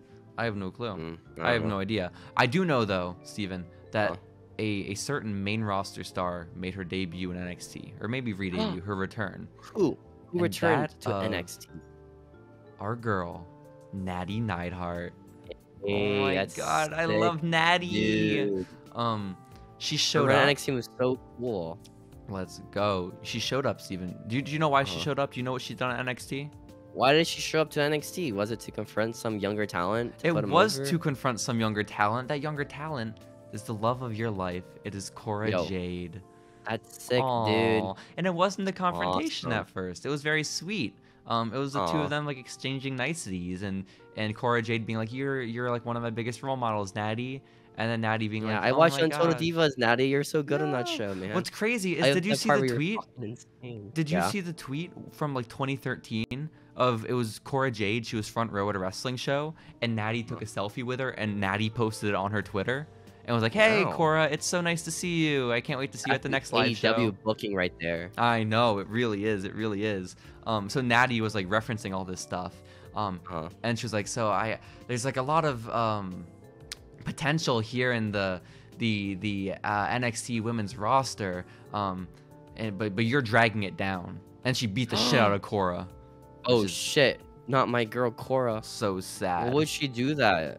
I don't know, man. Is this racially motivated? I don't know. I think it probably was racially motivated. I didn't want to say anything, but I'm glad you're finally speaking truth to power here on the podcast, Steven. Thank you so much. Awful, man. So awful. Why would they beat up Cora, man? The Canadian on American violence, it's really too much at this point. I don't know why we continue to depict it on the television programs. I thought we were over this back in 1997, but here we are. It's annoying. I thought Cody came back too, man. Like, what the heck? I mean, honestly, you're so right. You're so right. How do you feel though, Steven, that our two girls, our two ladies of Following Lucha, they're here and they're in a story together? It's sick. I think it's pretty. I think what NXT 2.0 is doing right now is really sick. We're like old NXT. Yeah. Like, I think it's more unique. I would be so tempted to watch it if it weren't 2 hours. You know? That's why you do what I do. Just watch the clips. I'm like, all right, that's good enough for me, man. I guess so. Because I am excited too now. Watch 3-minute clips. Like, all right, sick. I'm a wrestling fan now. Exactly. I watch wrestling clips. I don't watch wrestling. We talked last week. I watch 3-minute clips on YouTube. About how the NXT Tag Team Champions were stripped of their titles. It was Wesley and Nash Carter. They were stripped of their titles. So bad for Wesley, man. Well, these things happen. But so this week we had to crown new ones, Steven. And the winners and new NXT tag titles are a brand new debuting tag team from NXT UK. They are Pretty Deadly. I mean, who are they? I don't know. Remember last week we talked about that team that did the move called the Fratliner? I think it's them. I think. They're Pretty Deadly? Yeah, and then today they posted a photo of the two of them in bed in robes together. Yo, that's with their titles around their dicks, and it says the morning after, which I really liked. I think Pretty Deadly are my favorite tag team. Dude with the banana on his crotch. Hell yeah. Dude, I love this team. This team is sick, dude. I'm so glad this team exists. We need more teams like this. I love them so much. Pretty Deadly are my guys. Brothers, dude. Honestly, those nerds. They are nerds. Finally. Real team like this in the Voros Twins. Do you think Pretty Deadly already has merchandise out? I mean, they're NXT UK, right? So yeah. Probably not. Damn NXT it. UK. This sucks. I mean, did Blake and Murphy have like merch when they won the title? Did Blake and Murphy? No, there's no way. Right? Yeah, no way in hell. So. But they were also bad guys. Pretty Deadly are obviously going to be faces, Steven. Right. You see their face? They're so pretty. Oh my god. They're so pretty. That was NXT. On Raw, NXT, y'all. Well, let's talk about those name changes you were talking about, Steven, because there was a big one on Raw. What was it? What was the big one? You tell me.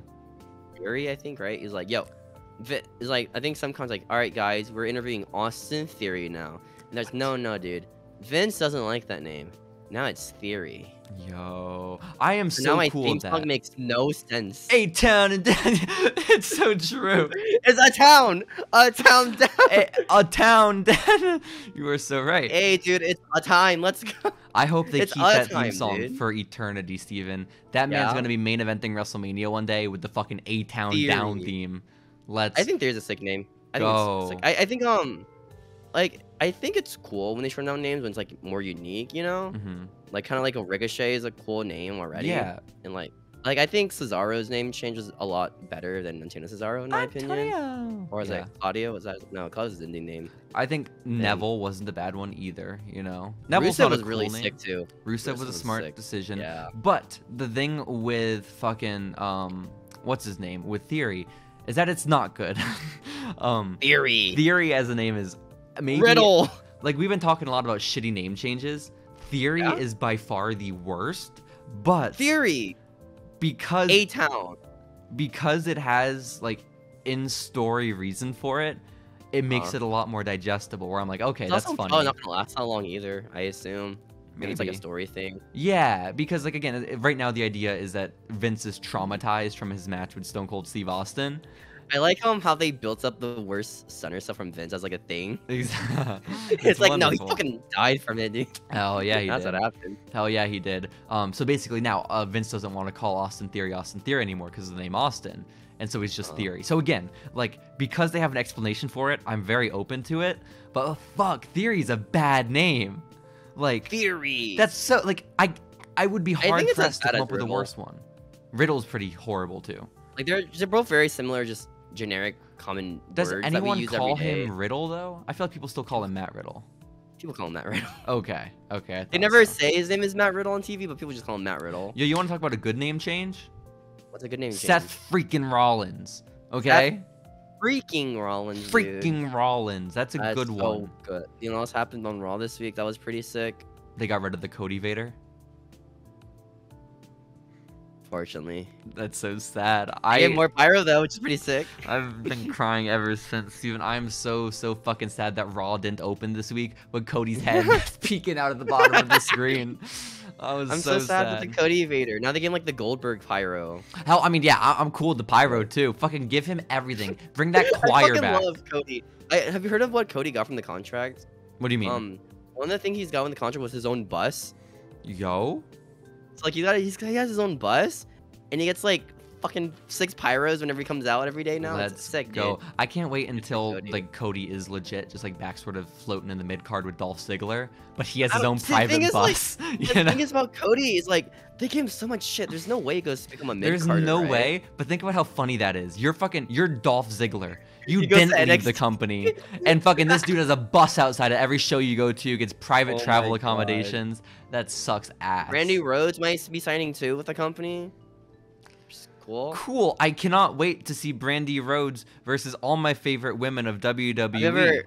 Have you ever seen that one like Scrabs Cody Rhodes gimmick, or it was like Rhodes Industry? It was like it's like, hey guys, I'm Cody Rhodes. This is my Brandy. I'm like Iron Man. You What a said this is my wrestler." Brandy? Yeah, something like that. Oh. Or I said this is Brandy. Or like I don't think he mentioned Brandy at all. This is actually. my Brandy. No, I think It was that's just probably this what he weird said. like it's just this weird gimmick where like Cody was pretending to be like some Good like gimmick. billionaire like He was just wanting to be Playboy. Iron Man, yeah. yeah, and then it Okay. never happened. But it got leaked once like years ago. Oh. And WWE or like on the indies before Bullet Club? WWE. I think this was after Stardust or before Okay, Stardust. okay. That makes Yeah. sense. That makes sense. Mhm. I mean, cool. I don't know. I'm excited about Cody. Have you noticed, by the way, that Cody's lisp is like 1,000 times more prominent?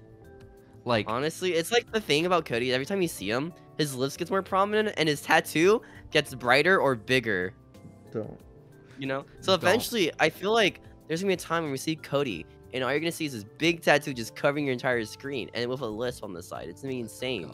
Because I remember like when AEW first started, my dad like was taken aback by one of his promos. He's like, "Oh my gosh, does he not have a lisp anymore?" And I was like, "What do you mean? Cody had a lisp?" And my dad was like, "Yeah, that dude definitely had a lisp." And we looked it up, and he did. But but like you didn't hear it at all. But now it's so obvious on Raw, and I don't. Maybe they just have better microphones, you know? Maybe that's it. I think it's like just better microphones and better like production. Damn. But that was cool. Yeah. Dominic died on Raw this week. Dominic died. Ciampa got called out officially.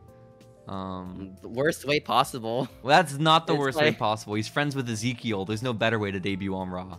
Okay. What's his third debut now on Raw? Or like there's fucking been a bunch of them. yeah, I think so. Alexa Bliss got married and NSYNC played at her wedding. That was pretty cool. Yo. I don't know, but is it NSYNC though? It's only like 2 of the members, you know, or 3 of them. They didn't have the big guy, Jacy, you know. Damn. I don't know. Poor Jacy Chavez. Is NSYNC? Is it really NSYNC, dude? Was it Backstreet Boys or was it NSYNC? It's NSYNC. Oh my god. I mean, they're both the same band essentially, you know. Did they have the guy from Celebrity Big Brother there? I already forgot his name. Celebrity Big Brother was like a month ago. Oh that my one god. dude from Celebrity Big Brother. That one dude from Celebrity Big Brother who was in NSYNC. That guy. Yeah. You know. That guy. Oh god, I can't remember his name. And then on SmackDown, big news on SmackDown. Yo. On the dark match, LA Knight got called up on the main roster. Yo, LA Knight to manage Mace. Is managing the former Raw commentator Mace. Let's go. You know, a guy who could already talk? Well, yeah, that's what I was confused by. Like, they fucking made a huge mistake by making him Raw commentator, didn't they? Like, yeah. He only did the role for like a month or something like that with Vic Joseph. But like you had that much confidence in him like 3 years ago to be a commentator, but now you don't have confidence for him to be on the microphone cutting promos? I don't understand it. It's weird because like the other member of that like stable, Slapjack. Really talk. No, not Slapjack. I'm talking about T-Bar, dude. Yo, Dominic Dijakovic? Who? Dijak? I just want to know if they're gonna keep the name T-Bar and Mace. Like that's what I'm curious about. I really hope they keep T-Bar's T-Bar. I really hope so too. Just fucking shoot him in the foot to begin with. I think so. That's awesome. That's so sad because fucking Dominic Dijak was awesome. You know, like so sick.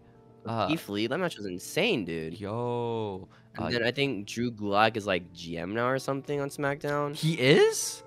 Yeah, that was like today. Good for him. Good for him. I think it's sick. I think Gulak is really cool as like a dude because he's just like a fucking geek and I love him for it. I'm surprised he's lasted so long in WWE. Right? I'm surprised he didn't die in the last like spring break. Yeah. They did. Yeah, it's crazy. It's crazy. Maybe it's because he had the Bryan match and that game like pushed up his stocks.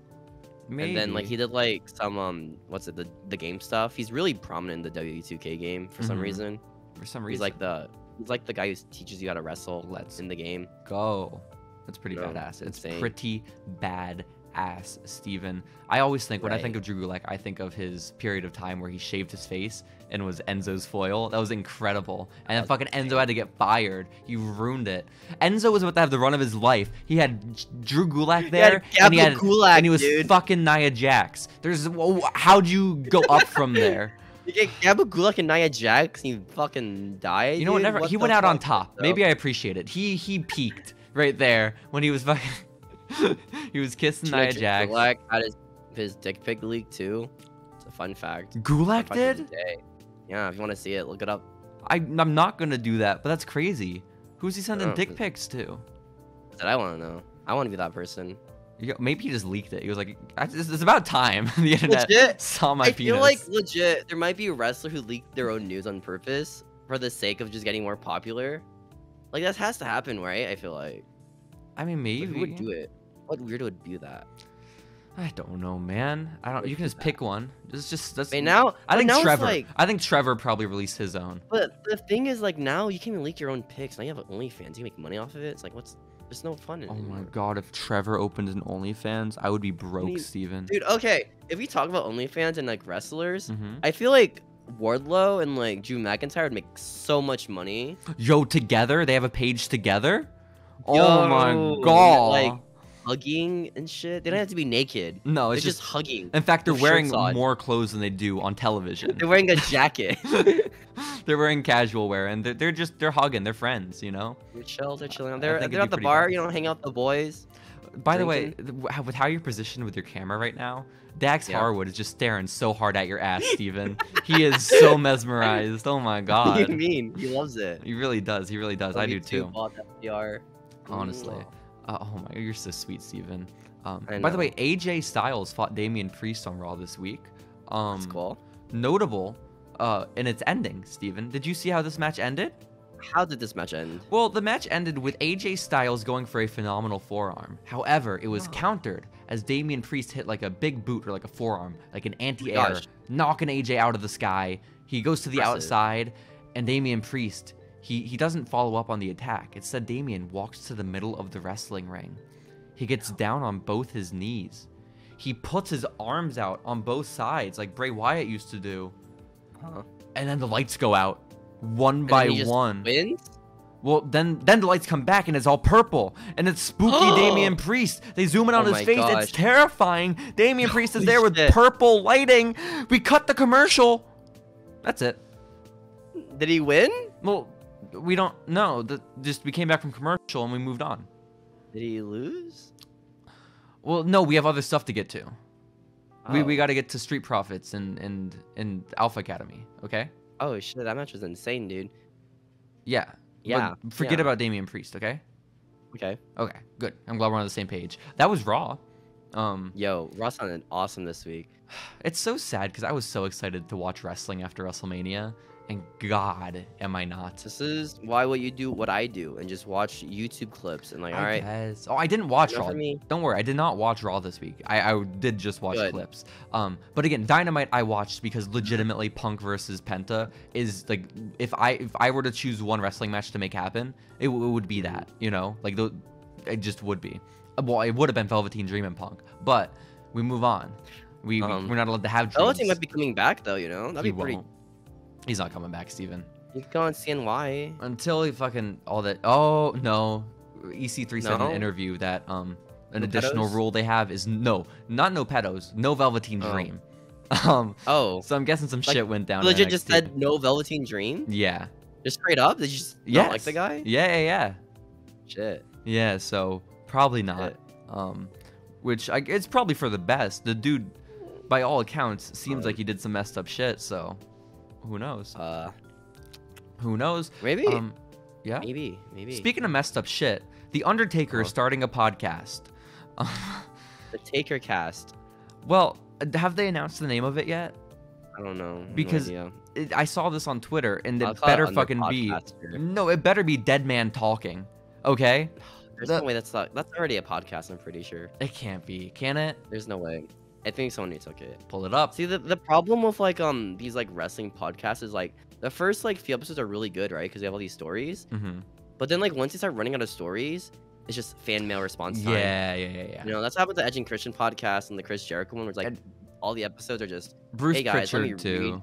Read your emails. I think what's awesome is Matt Hardy, what he's doing. Matt Hardy started his podcast, The Broken. I don't even remember what it's called, but it's an awesome podcast that he does with John Alba. And I think they already have it planned. It's going to be a finite number of episodes. And each episode focuses on a specific part of his career that they've already got mapped out. So like Boyhood. Yeah, it's exactly like Boyhood. That's the perfect. That took 12 years to make. This podcast took 12 years to make. Exactly. So I think they're only going to do like a limited number of episodes and then just have it be like its own standalone thing. But like Something to Wrestle With got so like repetitive after like the first 3 or 4 months. It was tough. So that was so long ago. Oh my god. Man. Yeah. You know what else? What's happening recently that happened that's related to Control Your Narrative? What's that? Former WWE superstar Sarah Logan was announced for Control Your Narrative shows. Woohoo! Isn't that awesome? That's so cool. I saw online she's part of some gun group, which is sick. Nice. Yeah, I didn't really pay that much attention to it, but she likes guns, which good for her. I back to the Undertaker's podcast because there's not much for me to say about it, but I honestly can't think of something I'm less interested in. Like I should be interested in an Undertaker podcast. I should appreciate it. Well, it sounds horrible. I feel like there's so many stories to Taker, you know, that'd be like really interesting. Yeah, I don't know if it's I mean, the thing is like most of the stories, he kind of sounds like an asshole. It's like I don't know how much she's gonna skew the words, make it sound like better in these stories. You know? I have no clue. Like, Steven, I want to hear those locker room leader things where he does like the wrestler. Yeah, all about wrestler court. Let's go. Like he makes himself sound like the good guy, Mm-hmm. and I want to sort of be like, yo, Taker, I really want to be in this match. I want to go over. I want to be happy with the fans. And Taker's like, no, bitch, fuck off. Yeah. Die or something. I don't care. I would hope so. That's ice in the past. I'd be like, yeah. I don't know. We can only hope. Like. We'll have to simply tune in, Steven. We'll have to tune in once it comes out. Why are you in the bottom right side of your screen? Why are you just letting Dax stare? Okay, it's concerning. He's not just staring. He's taking photos now. I see his camera there. Okay. What do you mean? That's your favorite wrestler, Dax Hardwood. No, you're right. Literally you're not cried wrong. for him, dude. You are not wrong. You are not wrong. Also, WWE announced that they are going to be having their first ever stadium show in the United Kingdom since SummerSlam '92. It's been 30 years, Steven. What about the Australia show? I'll believe it or not, Australia is not in the United Kingdom. What? But that's where Buddy Matthews won the Cruiserweight title. And I'm okay with that, and those are facts. This does not change the fact one is in Australia and the other's in Europe. Same thing. Okay. It's gonna be in Wales, in Cardiff, Wales, at whatever the fuck stadium they got there. You know how many ticket pre-orders they have? They got 52,000, right? No, 55,000. Yo, more than any really WrestleMania. Good. Crazy. Insane. Crazy. And the thing is, it's happening, I think, on like an AEW pay-per-view too, right? Like the week of, or something like that. Oh, is it? That's interesting. That's interesting. I saw there were rumors that AEW might be doing a super show with New Japan like around September this year in Chicago. Because on Dynamite this week, Tony Khan was announced to have a big announcement for next week, which is cool, which is great. I can't wait for the big announcement. But everyone's speculating it's a crossover super show with New Japan, which could be cool, you know? Exciting. I think so. Do you think that's when they have Kenny come back? Kenny's supposed to come back like a while ago, right? They can have him come back and fight Taguchi. Yo, this is a match. Evil, dude. That'd be sick. Yo, don't ever slander Evil. Evil is legitimately, unironically amazing. Okay? Yeah. I'll take, dude. Dude, Evil is awesome. You see his finger lasers? You don't have finger lasers. I'll take, dude. Dude, have you seen his action figure? It's badass and only $60. It's only $60, dude. Only Evil action figure. $60 for my Evil action figure. Okay? Yeah, dude. Steven, Evil's cool. I don't know how to express that to you. He's a former IWGP heavyweight champion. I mean, it makes you feel better. He is engaged to Io Shirai, which is pretty cool. Is that true? Yeah. There's no way. Yes. Evil way. Doesn't one live in Japan and one in America? That's what I was wondering. Like, how does that work? Yo, good for motherfucking Evil. That's how do they crazy. date? Io Shirai is engaged to wrestler Evil. That's so awesome. It's insane, dude. Oh my god. You know what this means? What does Evil it mean? is going to be... I was going to say All Elite soon, but that's inaccurate. He's going to be NXT soon. NXT 2.0 soon. What are they renaming Evil? Because Vince doesn't want to use indie names anymore, or their real names. Ooh, that's a great question. Oh, I think I got it. What is it going to be? Mad. Mean. Could it be? It's Mean. Oh my god. Mean has entered the NXT 2.0 arena. And it's just him on the ramp shooting finger lasers. That'd be so cool.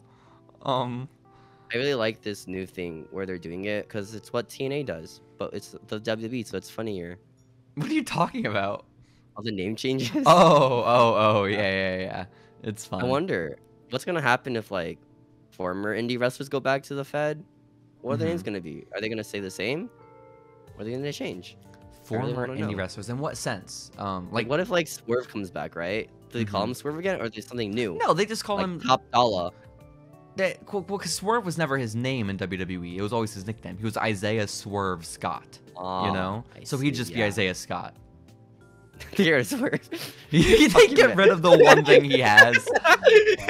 Fuck your middle name, dude. Fuck. I was listening, by the way, to a Blake Christian interview that he was doing with Denise Salsa. Because I was interested. I saw that he did an interview with Denise Salcedo. I was like, I've never heard this man talk. Let me listen to him. He seems like such a nice dude. I'm so happy for Cora Jade, you know? Like, if it can't be you that's her boyfriend, at least it's Blake Christian. At least Blake is a really chill dude. You know? Yeah, he seems pretty awesome. He seems pretty awesome. We love you, Blake. We can get him on the podcast, right? Legit, Mike. We might be like able to. $2. Hell yeah. Could, yeah. Hell yeah. Watch a Blake Christian match. I saw his TikTok the other day. He has TikTok? Yeah, I found this TikTok. He has like 2 million views on a spot he did where he jumped through a door on the Briscoe brothers. Yo, are we following him with our Following Lucha account? We are very much following him. Go hit him up in those DMs, Steven, okay? Yo, Blake, I like what you did in that one match we saw weeks ago, bro. It was sick. Yo, it was so sick. It was so sick. He's pretty awesome. I brought him up for a reason. Was his name change stuff? I guess. He was released from WWE in like November. Trevor Bleak, you mean? Trevor? Is that his name? Trevor Bleak. Yeah, I think that was his name. They're both named Trevor? We have 2 boys named Trevor? No, that was his NXT name. He had a different name in NXT? Yeah, it was like something Trevor. I think it was Trevor Bleak. Why? That's so fucked up. They named the guy Trevor Bleak, but they wouldn't let Cameron Grimes keep Trevor Lee, which is literally 2 letters away. Let me look it up, actually. It might not be Trevor Bleak. Let me see. Let's look it up. What's his name again? It can't be Trevor Bleak. It's Blake Christian. Blake. His NXT name was Trey Baxter. That's pretty bad. I mean, like, Trey Baxter has entered Raw. Ew. What? Trey Baxter is all elite. Wow. Trey by itself isn't a horrible name. It's not good either. Fuck. I thought Paul London was a pretty sick name. Yeah. I'm just waiting for Madcap Moss to be Madcap, because that's gonna be awesome. Okay. Madcap is here for a reason, guys. Let's go. Do you think they're gonna push Madcap to be like their next guy? Like they're kind of building him up already, right? Like against, Madcap to beat Roman. Corbin. Yo. Oh my gosh. Madcap Roman WrestleMania 39. Yo, it's Mr. Andrew versus the Ulu Championship title. Mr. Andrew. Which man will prevail? Who the fuck is Mr. Andrew? Andrew the Giant. Andrew the Giant? Oh my god, you're so right. Giant winner, dude. Oh my god, you're so right. Title. I didn't know they call them Mr. Andrew. I missed that memo. My bad. I love how like all the Andre the Giant battle winners have to like carry a statue of them. Hell yeah. I thought it was cool like when Baron Corbin did it. I thought that helped him. Yeah. The shit out of people with it. Hell yeah. That's how he debuted. That was his main roster debut, was the Mania Andrew match, sorry. Pretty boring his first year. Yeah. A little bit. Well, no, his first year is when he fought Kalisto in the chairs match. So I think when he shaved, that's when he got really, really cool. As Constable Corbin. Yeah. Or boring other people. What the hell? I've always had a very soft spot for Baron Corbin, and every time I listen to him in an interview, I love him. He's so funny because his whole gimmick in NXT was just beating up indie wrestlers, which is like so sick. Let's go. And legit, like in NXT when he teamed up with Rhino, I bring it up a lot, but I liked that team. I thought they were badass together. Ryan and Corbin? Yeah. It's awesome. It really is. He has a really good theme song. Not anymore. But his theme song was sick when he had it. How is it that long ago that fucking Rhino and Heath Slater were tag team champions? That was incredible. And the fashion police were there. Fuck. Yo. What the hell, Steven? We can't reminisce in the past anymore. Even that's what our podcast is about. I guess so. We have to look forward to the future. Tony Khan's big announcement next week on Dynamite. Maybe next week, another podcast episode, maybe. Yo. Maybe. Let's go. We will be back next week, Steven, with another review and recap, some lore keeping of Lucha Underground, some more events in 2015, and most importantly, well, no, maybe not most importantly, but importantly, more current events. Otherwise, is there anything else you want to talk about, Steven, or are we good? Hail Sabin. Good night. Wow.